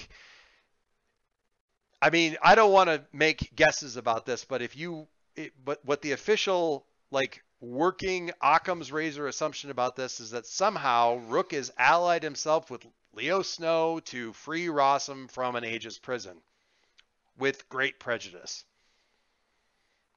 We need you to stop him. Well, there's multiple there's multiple hymns in that sentence, but I'm certainly willing to do what I can to stop Rossum from escaping. Will that do? Yes, she says after some contemplation of the various ways that could be, um, uh, parsed, I guess, or the good and the bad versions of that. And during all this, they're driving. You're in what is kind of a prototype suit. It's red and black. There's a bit of a jet. There's some paint chips on it. There's Alicia's making notes. There's is it like a black, like what color it wouldn't be going forward, but like a black and red kind of black and red, like full face mask kind of thing. Well, no, it's what we call the domino mask. The Harlequin. No, I want something. No. It would cover the face more. Well, but I mean the Domino's just the around the eyes. but the the domino's just the one around the eyes. I think like domino as a character is a black and white gesture. Yeah, that's what I was thinking of, the style of mask, not the character. So anyway, and so you don't have the fancy batons. You do have like what look like some sort of stun batons. You've got regular firearms with a bunch of gel rounds, and you're somewhat disturbed to note like about a half dozen clips that have red tape around them, which Parker is not discussing the loadout necessarily. And they get you down to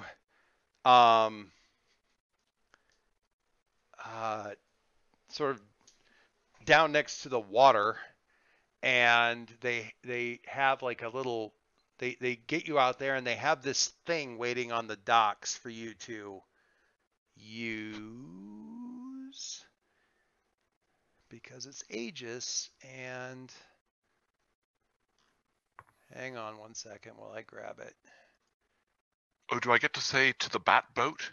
No, you don't get to say to the bat boat. There we go.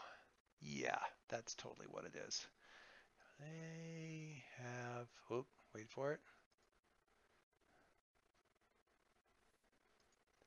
Oh, I think it disappeared. Hello. Oh, there you go. Yeah. That is totally a captured Vurtovian like personal transport vehicle. There's actually like sort of like a piece of paper with the basic control instructions, like packing taped to the like kind of like right next to the handlebars.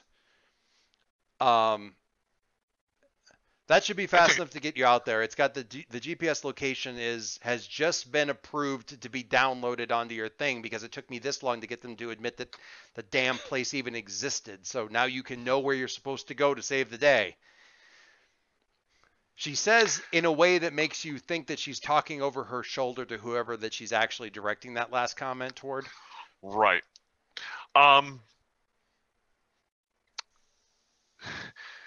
Do I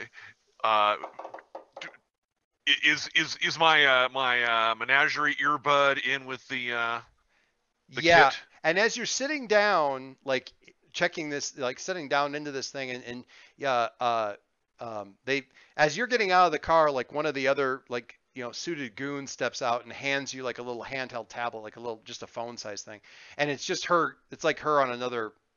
Like she just keeps talking on that one and switches and her gaze switches over to a slightly different like window on her screen or something, so she can talk to that window where you're at now on this other camera. Right. And she just keeps briefing you as you get in there and sit down. And about in the middle of her like giving you this last little bit, and we need you to move. Just mount. If you need to ask anything, just the thing drops right into a slot on the dashboard, and you can see, but it's been jury rigged. This is not Aegis tech, so they're just like. It's not quite like they just ordered like a phone mount from Amazon and like spot welded it on here, but it's kind of like that. You have to wonder what poor intern got that job. Right. It's like, I don't want to weld on this thing. It might melt down. It might blow up. Yeah. How many demolished cycles were the result before they found out where they could actually mount it? We captured 14 of these, man. Yeah, exactly. So, and right about the time that she's sort of wrapping up, there's like the squawk of an alarm alert thing on the comms, as Otto sort of jumps on comms there and does all of that. Yeah, guys, hey, is anybody there? We got some stuff going down here. Gonna need some help. And you're like, on my way. All right, I'll get off the line. If you need anything, just holler, or just yell, call out. That's what she says. Wouldn't be holler. Anyway, so is there a mute on this this tablet that Parker is nattering towards me? You can just hit the cancel. I mean, she said she was just signing off right there anyway, so you can just okay. Kill. They do it all through Google Talk. I'm kidding. We're doomed. No. I mean, the upside is you're going to lose her as soon as you get outside the state limits because the Wi-Fi will drop and the thing is absolutely useless on regular cellular. Right. So, once I'm no longer in at least visible communication with Parker, I do want to get back on the blower with Otto and find out WTF and the city doesn't face onto the ocean. It faces out into a bay that you've got to get through. This thing is fast. It's not jet fast, but it's the fastest you've ever seen on a ground effect vehicle, certainly. Or I guess in this case, water effect. Okay, so Otto, Leo, I'm going to have you speak for Otto on this one. Otto and everybody else on the team is in comms. Finally. I kind of thought it'd be funny if you did, but yeah, I'll be happy. Okay, no, I'll do it if you want. It's fine. Having just heard, oh yeah, Leo Snow's obviously a traitor. I'm just like, yeah, let's see where that goes. So, well, I mean, if I was just thinking about today, like looking at the evidence. Sure. I mean, what the hell else are they going to assume is going on? So Alicia will come out and say, by the way, Aegis assumes that Leo is breaking his father out of prison with the help of Rook and all their bots. So, if that's not the situation on the ground, do let me know before I arrive. No. Rook is definitely not helping him break his dad out. I mean, they're not here anyway. Ted's helping. Yeah, so some questions whether Ted had been suborned or not. I don't. I mean, you mean?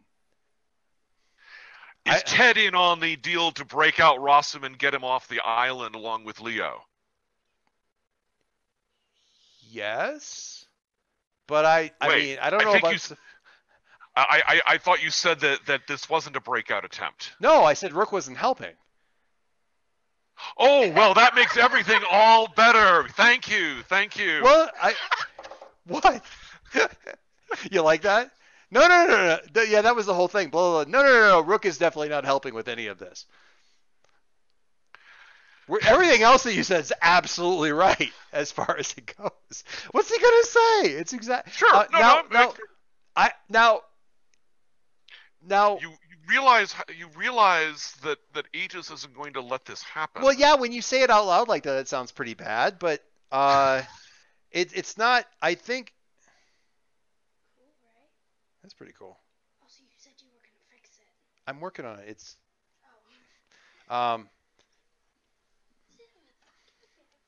This is for Zoe, 'cause it's yeah, I was gonna say it's not gonna fit on me. Sorry. Yeah. So other people can talk. Everybody's on comms listening to this craziness happen. So Charlotte, Concord, of course, Concord and Harry are kind of like half listening and half going, "What horrors have we witnessed?" I have bots on the streets down here. I rattle off what section of town I'm in. Yeah, I mean, Um, and there's news. I mean, this is the other thing that Parker would have mentioned also. They're like breaking out like that.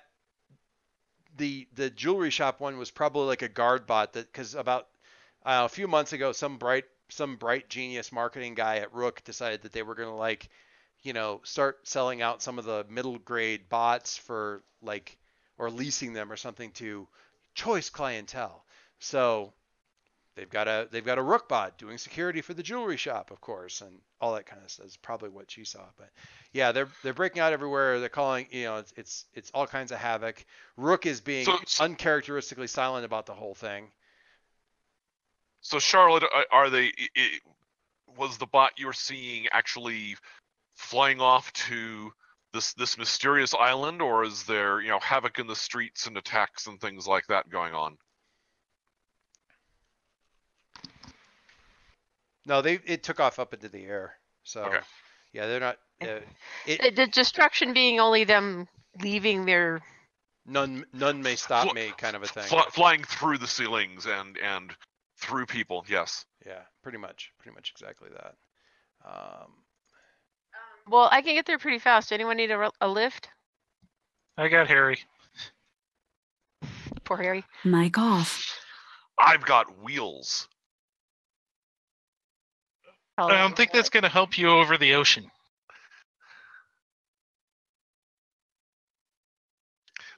They're horizontally mounted as with duct fans, and you'll see. It's a sweet ride. It's probably the most excited you've actually heard Alicia in any of your interactions with her. So, that being the case, then I will. Otto, I'm going to come to your trunk.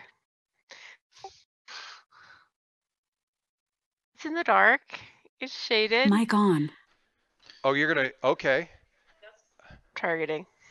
Okay, that's sure. You're gonna because I figure that I can either go to a place or a person. Yeah, and he's a place and a person, Shadow. I guess, kind of. And I know that but I know there's Shadow there, so I can just target him. Trunk. Yep, that works. I'm getting. And then just step out of it. Where am I getting weird echo? Why am I getting a weird echo? Is anybody else getting that? Where you're hearing Marchie twice? An echo of myself. I'm hearing it, yeah. Yeah, probably coming from Dave, maybe. No. Margie, say something again. Yep, it was Dave. I'm too close to him. Okay, all right. Our anniversary was yesterday, so we can't get too far apart. I congratulations on many, many, many years of happiness Now and you bliss. guys are all gushy. Were they not? Oh, see, I'm gonna have to. See, now I have to edit that. All right. So. I don't know. Someone could ship Gigi and Alicia. Oh dear. Oh dear. How's the rescue going, by the way? The rescue? Oh, the rescue. The passive side. The rescue is honestly uneventful because you sort of took out all the resistance that going, when you were leaving. So going back the other way is kind of eerily silent. These guys are going to be all right, aren't they? I mean, one of them kind of groans. He goes, all right, yeah. Jeez. More than that, we need to get him out of here, and we need to let the boss know we got him out of here so they don't just roll into this facility and just crush everyone here. So I see where you're going. As soon as I get where I can get a decent signal, I'm going to have to explain this because they've got things that are going to be able to. I mean, this is not going to look good until I get a chance to actually explain this to somebody. I get that. I mean, God, I don't even know what they must be thinking if they can see the security feeds on this, but it's probably not good. I can tell you what they're thinking. They're thinking that goddamn Leo Snow is up to no good again. Well, we'll just have to. All right. This is a little risky taking him out of here, but all right. So he comes in and he hits a couple of override codes. Now that I know, like, have John Glover in mind, it's hard for me not to have like sort of a coy, quirky smile playing on his face as he sort of waits there with his hands folded in front of him, like kind of folded over his belt in front of him, like he's just like a little choir boy kind of position. Oh, you got dressed up and you came back for me. This must be a special occasion. Are we going out someplace nice? We can do this where I hit you or where I don't. I am going to choose that second option after seeing, well, and knowing what you can do. I will grab him and go then. I don't suppose we can stop for the security footage. I'd love to see recordings of what you did here. This is marvelous work. You've gotten ruthless. This is the part where I don't hit you involves you shutting up. He's kind of like, it's kind of like watching one of the girls from The Devil Wears Prada like walking through like a new like clothing design line and kind of looking around at all the lovely new stuff. And he's doing that, but with the bodies laying in the hallway and stuff. Like, oh, that's lovely. I love the lines on that kind of, that sort of thing. God damn it, man! Just get on Twitter and post this nonsense. I don't want to hear it.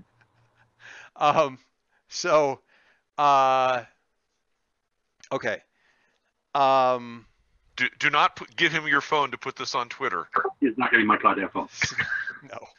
No.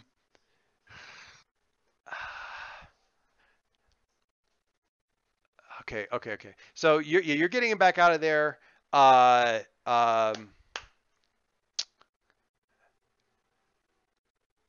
As you're getting closer, you're starting to get snippets as you get like past a window or something. Not a window, but like, a window, I guess. You're getting snippets of some of the rest of the conversation. So you were saying, I got Harry. What are you going to do there? Otto's like, yeah, I don't know what's going on with any of this stuff. I don't know whether Rook is in on this or what? Rook is in on this. Hi, you guys. Hi. Leo. So Leo probably knows more than me because, well, it's Leo and it's me. So, also he was down there and he's walking out with his dad.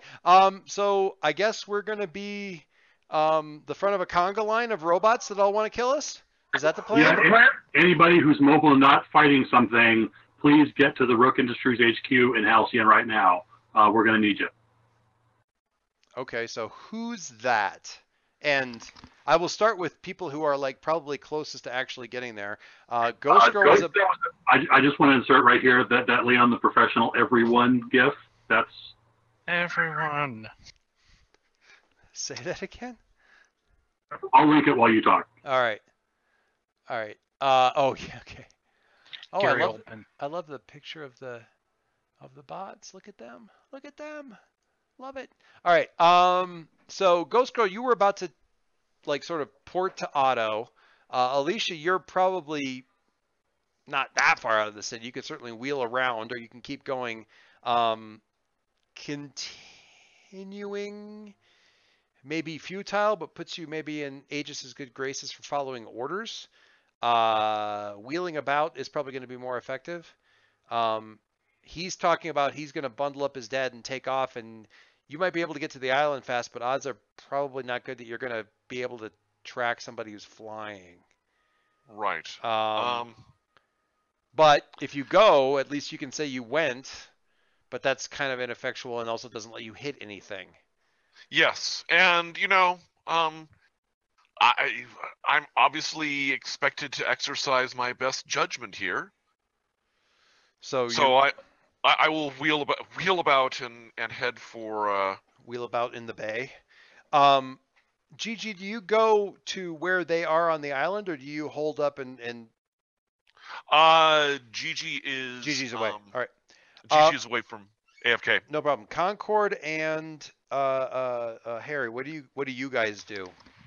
I have a very good plan for this. Actually, it's a very horrible plan, but well, that would remain consistent with how everything else has gone today. You guys had a couple of really good rolls and a couple of really bad rolls, so let's see how this goes. First, before this all starts, Adam's just gonna like turn off his comm for a second, just be like, Harry, do you want to be here for your dad, or What do you want to do? Whatever's okay. You don't, I mean, without an assess happening or anything like that, you don't think anything got substantially worse for his dad. It may have been like guilt intensifies, but other than that, it didn't get like you didn't push him any closer to some sort of like abyss, probably. Basically, Adam wants to give Harry an out here, Right. just so he can like, The nah, mom, I can do. and there is, I mean, Tempest does come back in and kind of look, and seeing no changes, her face kind of falls a little bit. I don't know if you guys make any explanations or excuses, or we just need more time, or any of that kind of stuff. Harry, what do you think?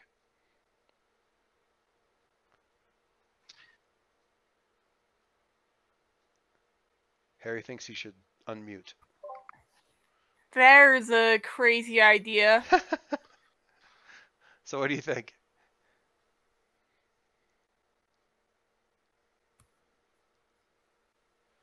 Takes after his mom when dealing with trauma, and Internalize and get something done that you can actually accomplish?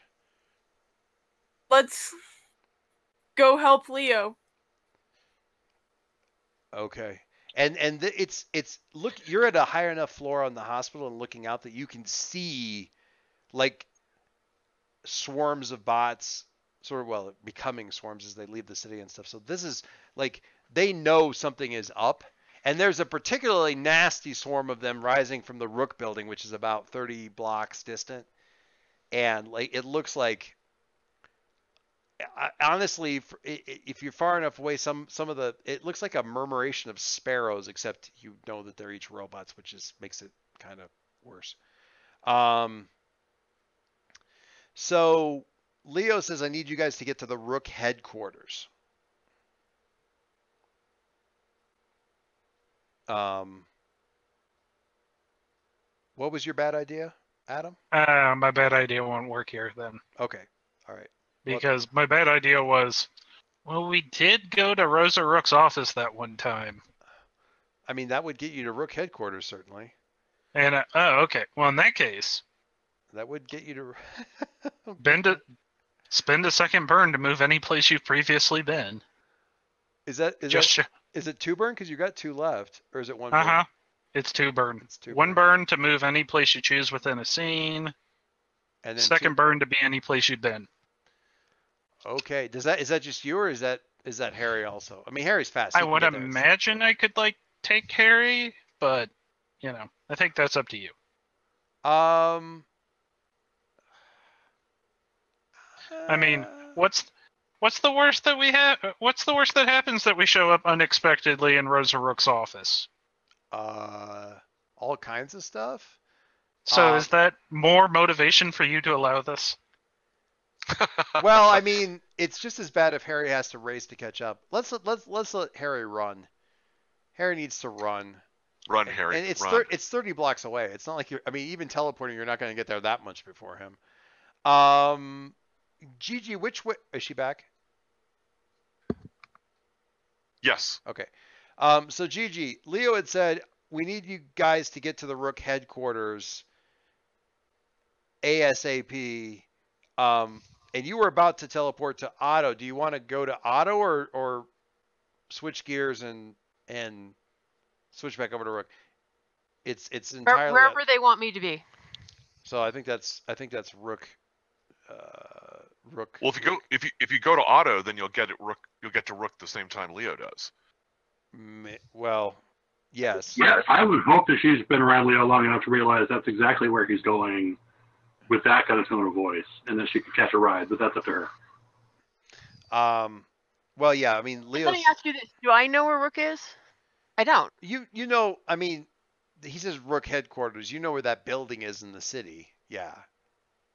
I might as well just go with Otto and let them catch me up on the way. I think that's going to be amazing.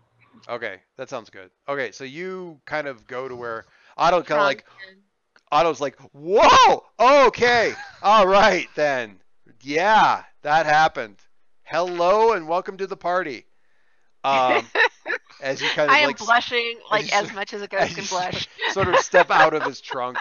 Um, so you're on this island, kind of a big like landing pad kind of area. There is Otto there. There is Leo there. There is this uh, John Glover looking like older guy there. Um, and there's this big.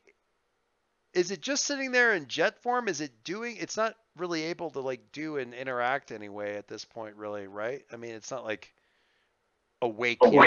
Well, that's what I was having. Well, it kind of is. That's what he was telling Waters.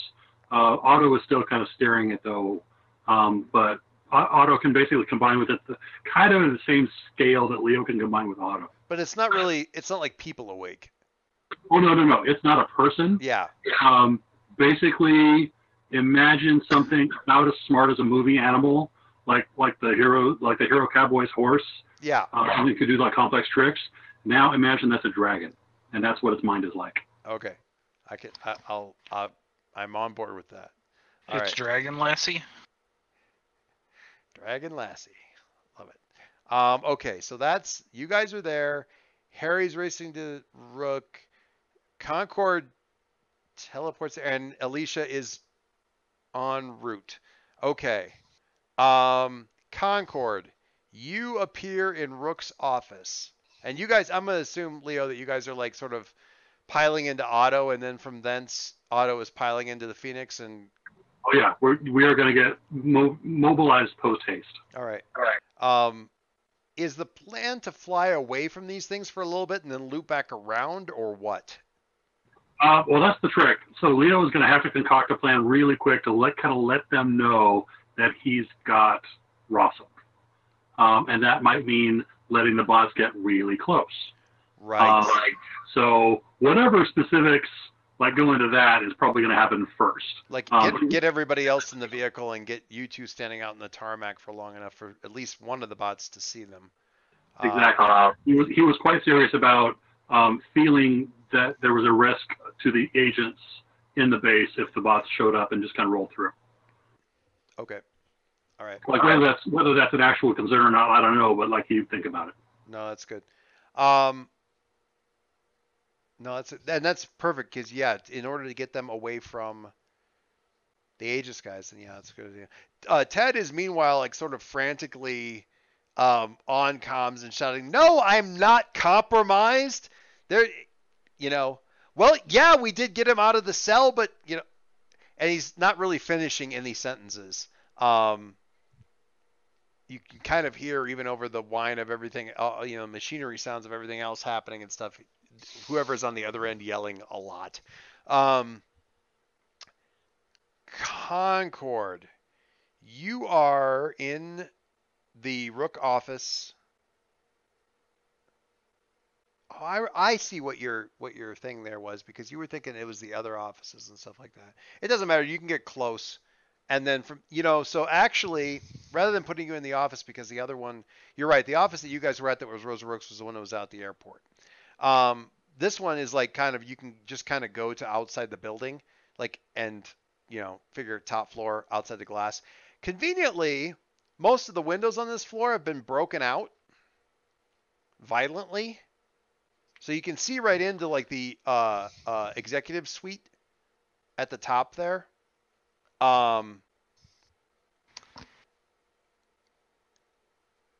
there's a couple of security people, and it looks like Rosa Rook kind of leaning against, like sitting against the edge of the desk and shouting into a phone and shouting at one of the security guys and some other stuff. What do you do?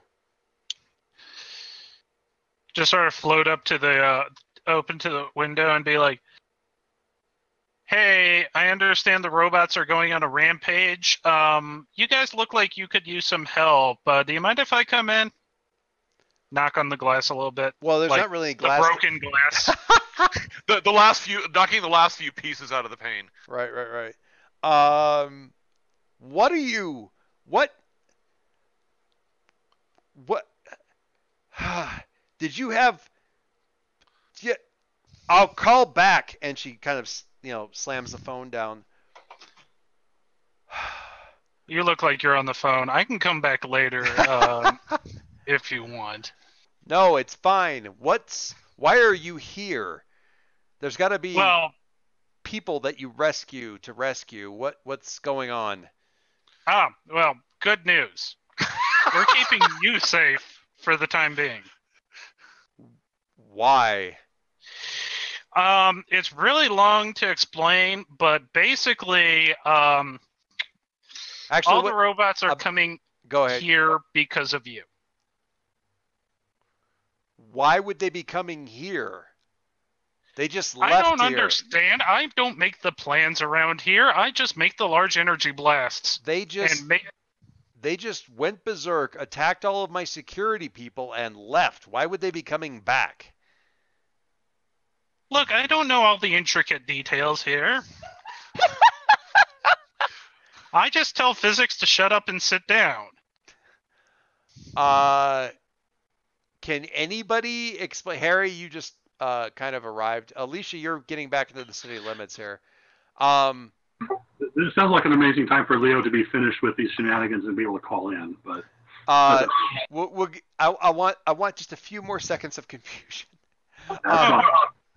So Harry kind of skids to a stop, having like run up the side of the building and through the window. And you catch kind of the tail end of that. It's like why are they coming here? They just left here. And Harry, not Harry, Adam, I don't know. Actually, I do have a good one now. Okay. It's just like, look, lady, I don't make any of the stuff. You're really evil, and I am sent here to help you for reasons I don't really understand, and my patience is this thin. She actually looks a little bit like affronted. Kiddo, you haven't earned the right to judge me on any of this at this point in time. I barely even know you. And all we've had happen today is get attacked by our own security bots. Joyce, please let me reject her influence. I need to say something there too. All you've done since you popped in here is tell me how you don't know anything, and now you're telling me how things is? No.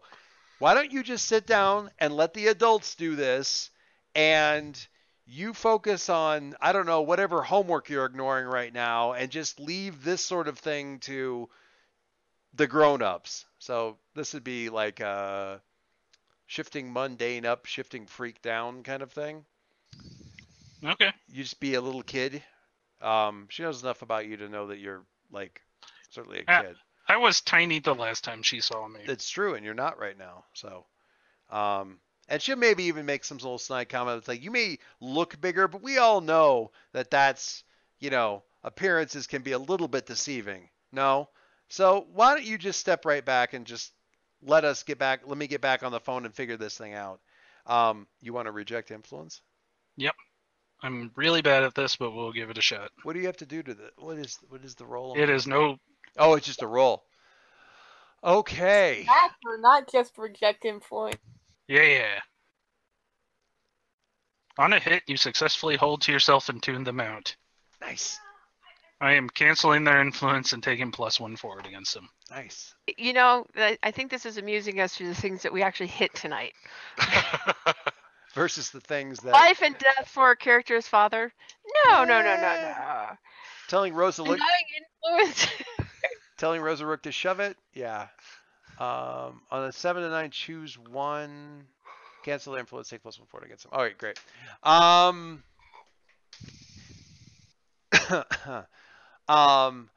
am just looking for some sort of explanation as to why they'd all be coming back here when they just broke out. And that's when Harry arrives. And that's when Harry arrives. And honestly, Harry, what do you do? One of the easiest thing to do would just be kind of put her on team speakerphone so Link can kind of catch her up, I guess, or something. What do you think?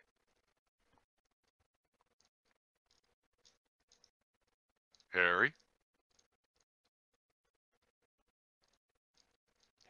Harry might be I muted. could unmute.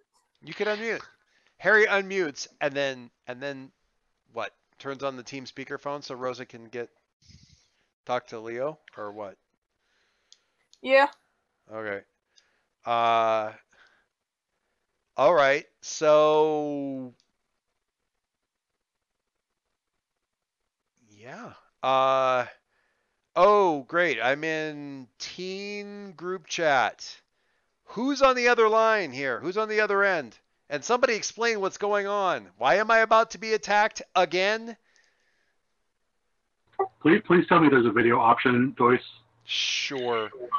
Why not? We'll do it a little holographic wrist cam kind of thing above Harry's arm. Oh, good. I want Leo to be in frame, and I want him to drag his dad into frame. Oh. Who am I? Oh, Rosa! How have things been? Hey, Rosa Ruick, it's Leo Snow. You knew that. I thought you'd like to meet my dad. I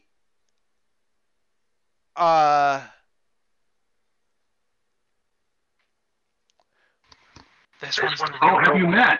where are you? Not where you're keeping him.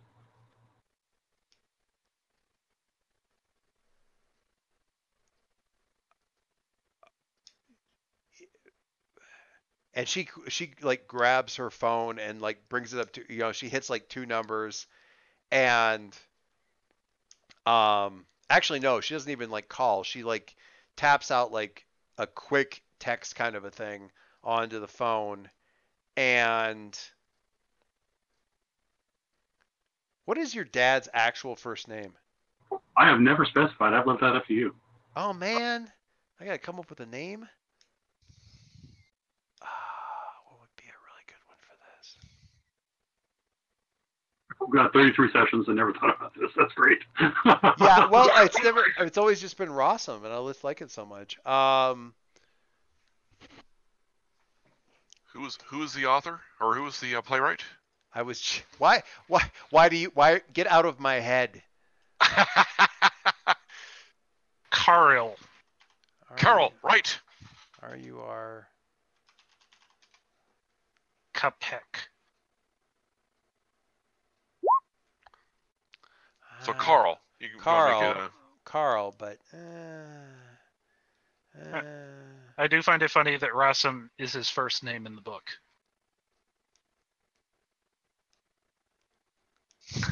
Wouldn't it be funny if that really Actually, was his first name?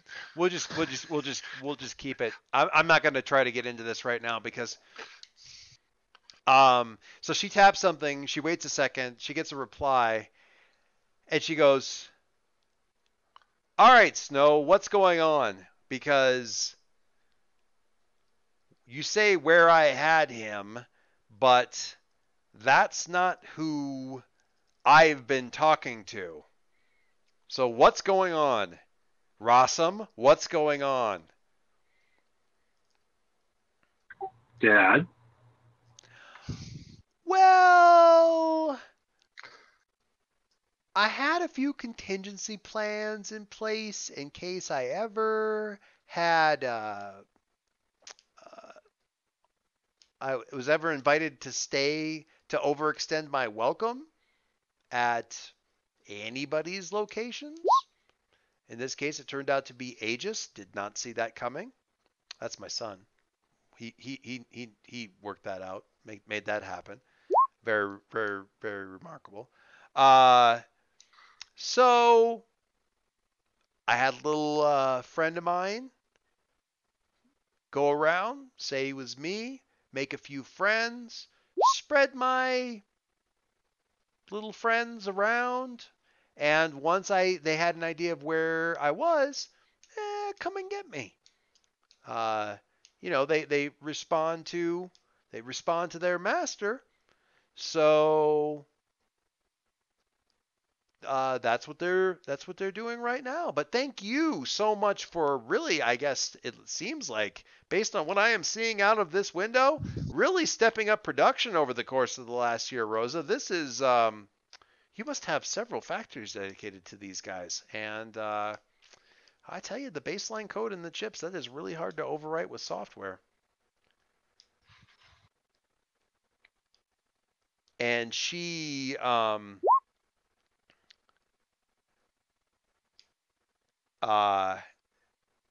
she growl like she taps a section of the screen, puts it up to her and says, "Put him in a cell." He was in one. No, he's not talking to you guys. He was talking to whoever was on the other end I of the know, I phone. just thought it was funny. Oh, no, I see what you're saying. All right, fine. So you pulled yourself a little double cross, Rossum, but why am I being told that all the bots are going to be coming back here after me? What's going on? Because I'm flying to your location. They want him. They're following me.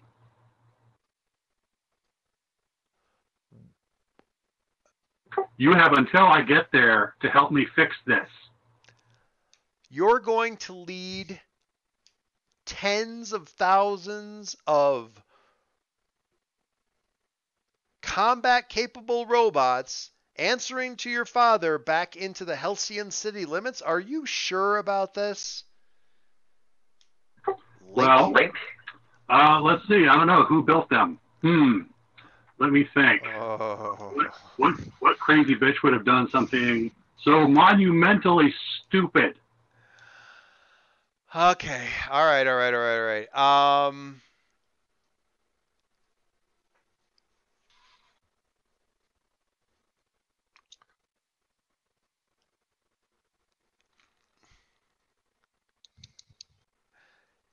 right. Fine. We'll work together. We'll figure out something else. We'll have to figure out. We'll figure out what to do. And right about Dave, go what you were saying. I was about to get you there, so. Okay, I was just at the risk of interrupting this delightful interlude. Sorry to interrupt. If the robots respond to their master, perhaps the cloned asset that Ms. Rook appears to have would be similarly effective.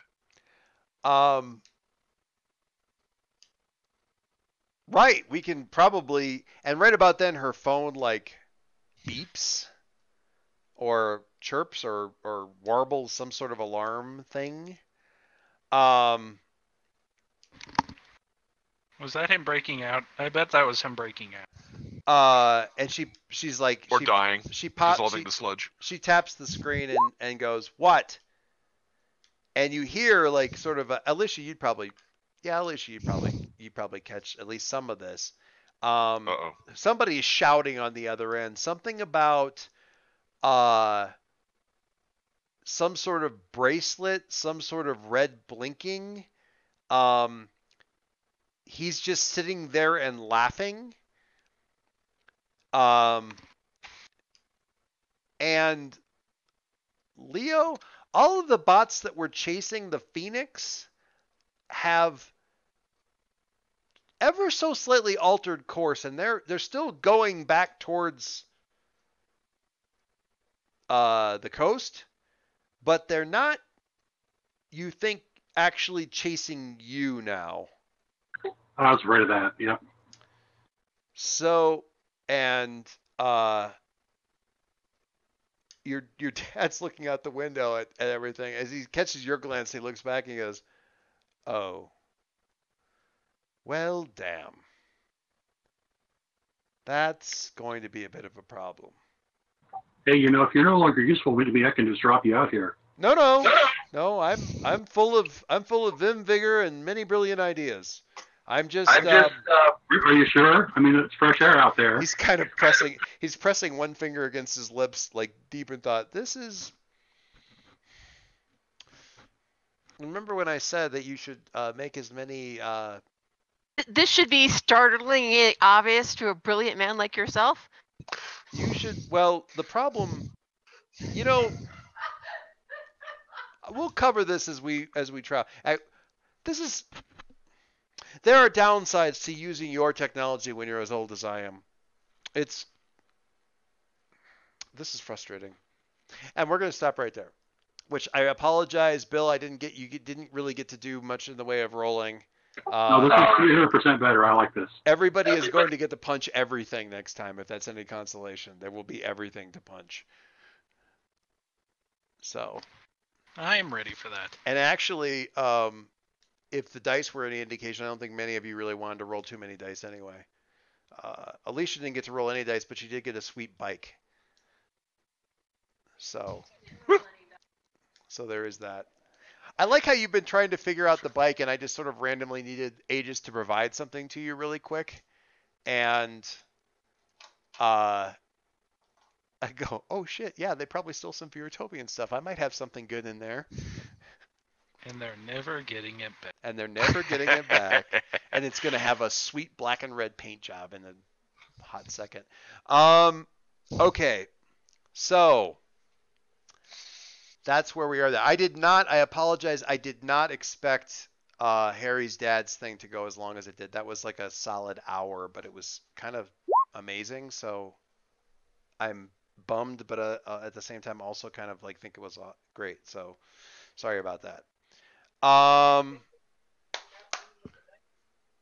Beginning from, I think we'll start in order of shittiest roll first. So Harry, closer to the team. Oh wait, no, I'm sorry. Adam, you were the 3. Closer to the team, further away from the team, or more into your own image of yourself. Technically, we're both the 3, but yeah, I think I'm gonna grow closer to Harry. Okay. Harry, closer to the team, further away from the team, more into your own image of yourself. To Adam. Closer to Adam. Okay. Both of you guys pick up potential as you are, or I guess clear condition. Well, pick up potential or clear condition, which some of you may be inclined to do, Harry. Or ride into a fight with zillion robots with 4 conditions. You know what? Who am I to judge?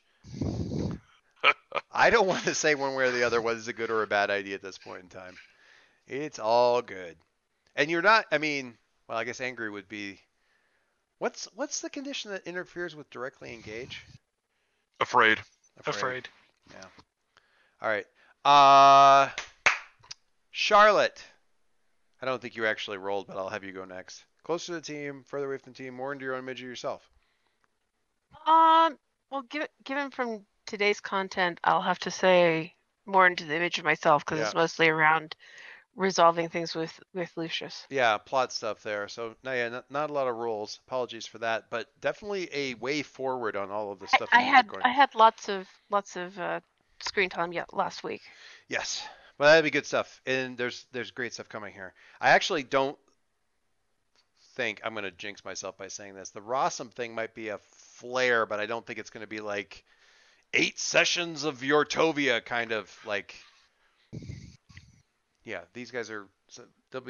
Something will happen resolution-wise pretty quickly with some of. Either we're going to save the world or we're going to start a new game. As much as I enjoyed Rossum as he was played in the cell, Rossum out of the cell and getting somewhat sort of like giddy and gleeful with being out is even more fun. Scary parallels to Alicia in that. I will note parenthetically that John Glover, as he appeared in the the tragically short-lived Brimstone series, is one of my favorite characters of all time. Oh my God, love that show so much.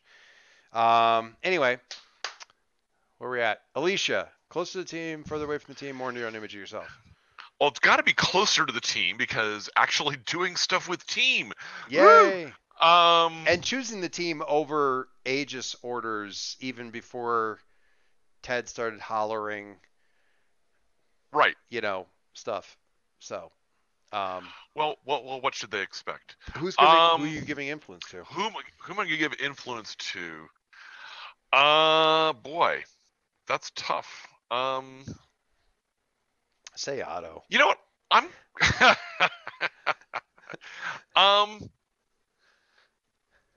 gonna say Leo, because the shit he's doing here is just crazy enough for me to respect him. Okay. All right. Leo already has influence, so that'll be those traditional shifting of labels. And I think finally that means Leo, closer to the team, further away from the team, more into your own image of yourself. Oh God. Yeah, right. This is tricky for you. So I'm going to take danger from 0 to 5. What? No, I'm not going to do that. I don't know. I mean, I almost want to say closer to the team to Alicia specifically because we've had like these 2 conversations where they grew closer, but that was on the forum, so I don't know if you want to count that. I'm fine. I'm absolutely fine with that. And the fact that when you ask for what you ask for, I certainly see as holistically closer to the team because I need you guys to do this, and they just did it. Like everybody did. Well, yeah, everybody did some version of that. Even Alicia didn't even throw any flack. She just wheeled the bike around and back she goes. And yeah, you guys did have a couple of good conversations on the forums as well. So I'm fine with that. This stuff, I mean, I can't say the stuff on the forum doesn't count because literally everything in this session right now is because of something that happened on the forum. So That's fair. And so grants to Alicia for finally getting influence over Leo. there you go. Okay. There should be like a 4th choice, which is, grow farther away from your image of yourself. The team votes on what. Yeah, the team votes on like what to. When all you do is roll 3s, I think that's. Well, you've got your own like harsh things. At least it takes the sting out of it, getting that influence. Anyway. Yeah, so if you guys could just like pile into auto here, and we're just gonna have like this big group comfort and support, and we'll recharge everybody, and then we'll go kill everybody. It's gonna be great. I don't know if unless all of you target Harry simultaneously on comfort and support. Well, I did try back in the thing whenever it was like, hey Harry, do you sure you want to do this? And that sort of thing. Well, but I don't think that was really like heard as one of those either. So I don't think it. Yeah, I don't think it took. Certainly, it didn't. It didn't ping my radar, so I don't know. Well, it didn't seem like it felt like one for Harry either. Yeah. Well, it was a rough time, and I look forward to revisiting that whole thing again and trying to break. Just try to figure out what the heck's going on with his dad, because that's more than a coma for sure. You were going to say something, Bill. Oh, I'm sorry. Yeah, I cut in early. Mostly, I'm really proud that we got Rosa Rook on board without even having to use that adult move of persuade with best interest. Like, I was like, yeah, he's going to make me roll it. And yeah, I'm probably going to do pretty well. And yeah, I have the +1 forward ready for this moment. But then she's just like, yeah, okay. That was. Yeah, I mean, she's not an idiot, and you're going to help. And she's flat out knows that badness is coming. So sometimes it's just say yes, and that's why, like, I'm happy not having rolled a bunch of dice because there was still dramatic tension and there was stress and we still got to do exciting things. Yeah, so I'm really happy about that. It's all good. Yeah, it feels pretty good. The only move I ever wish that I'm just gonna stop this recording here first.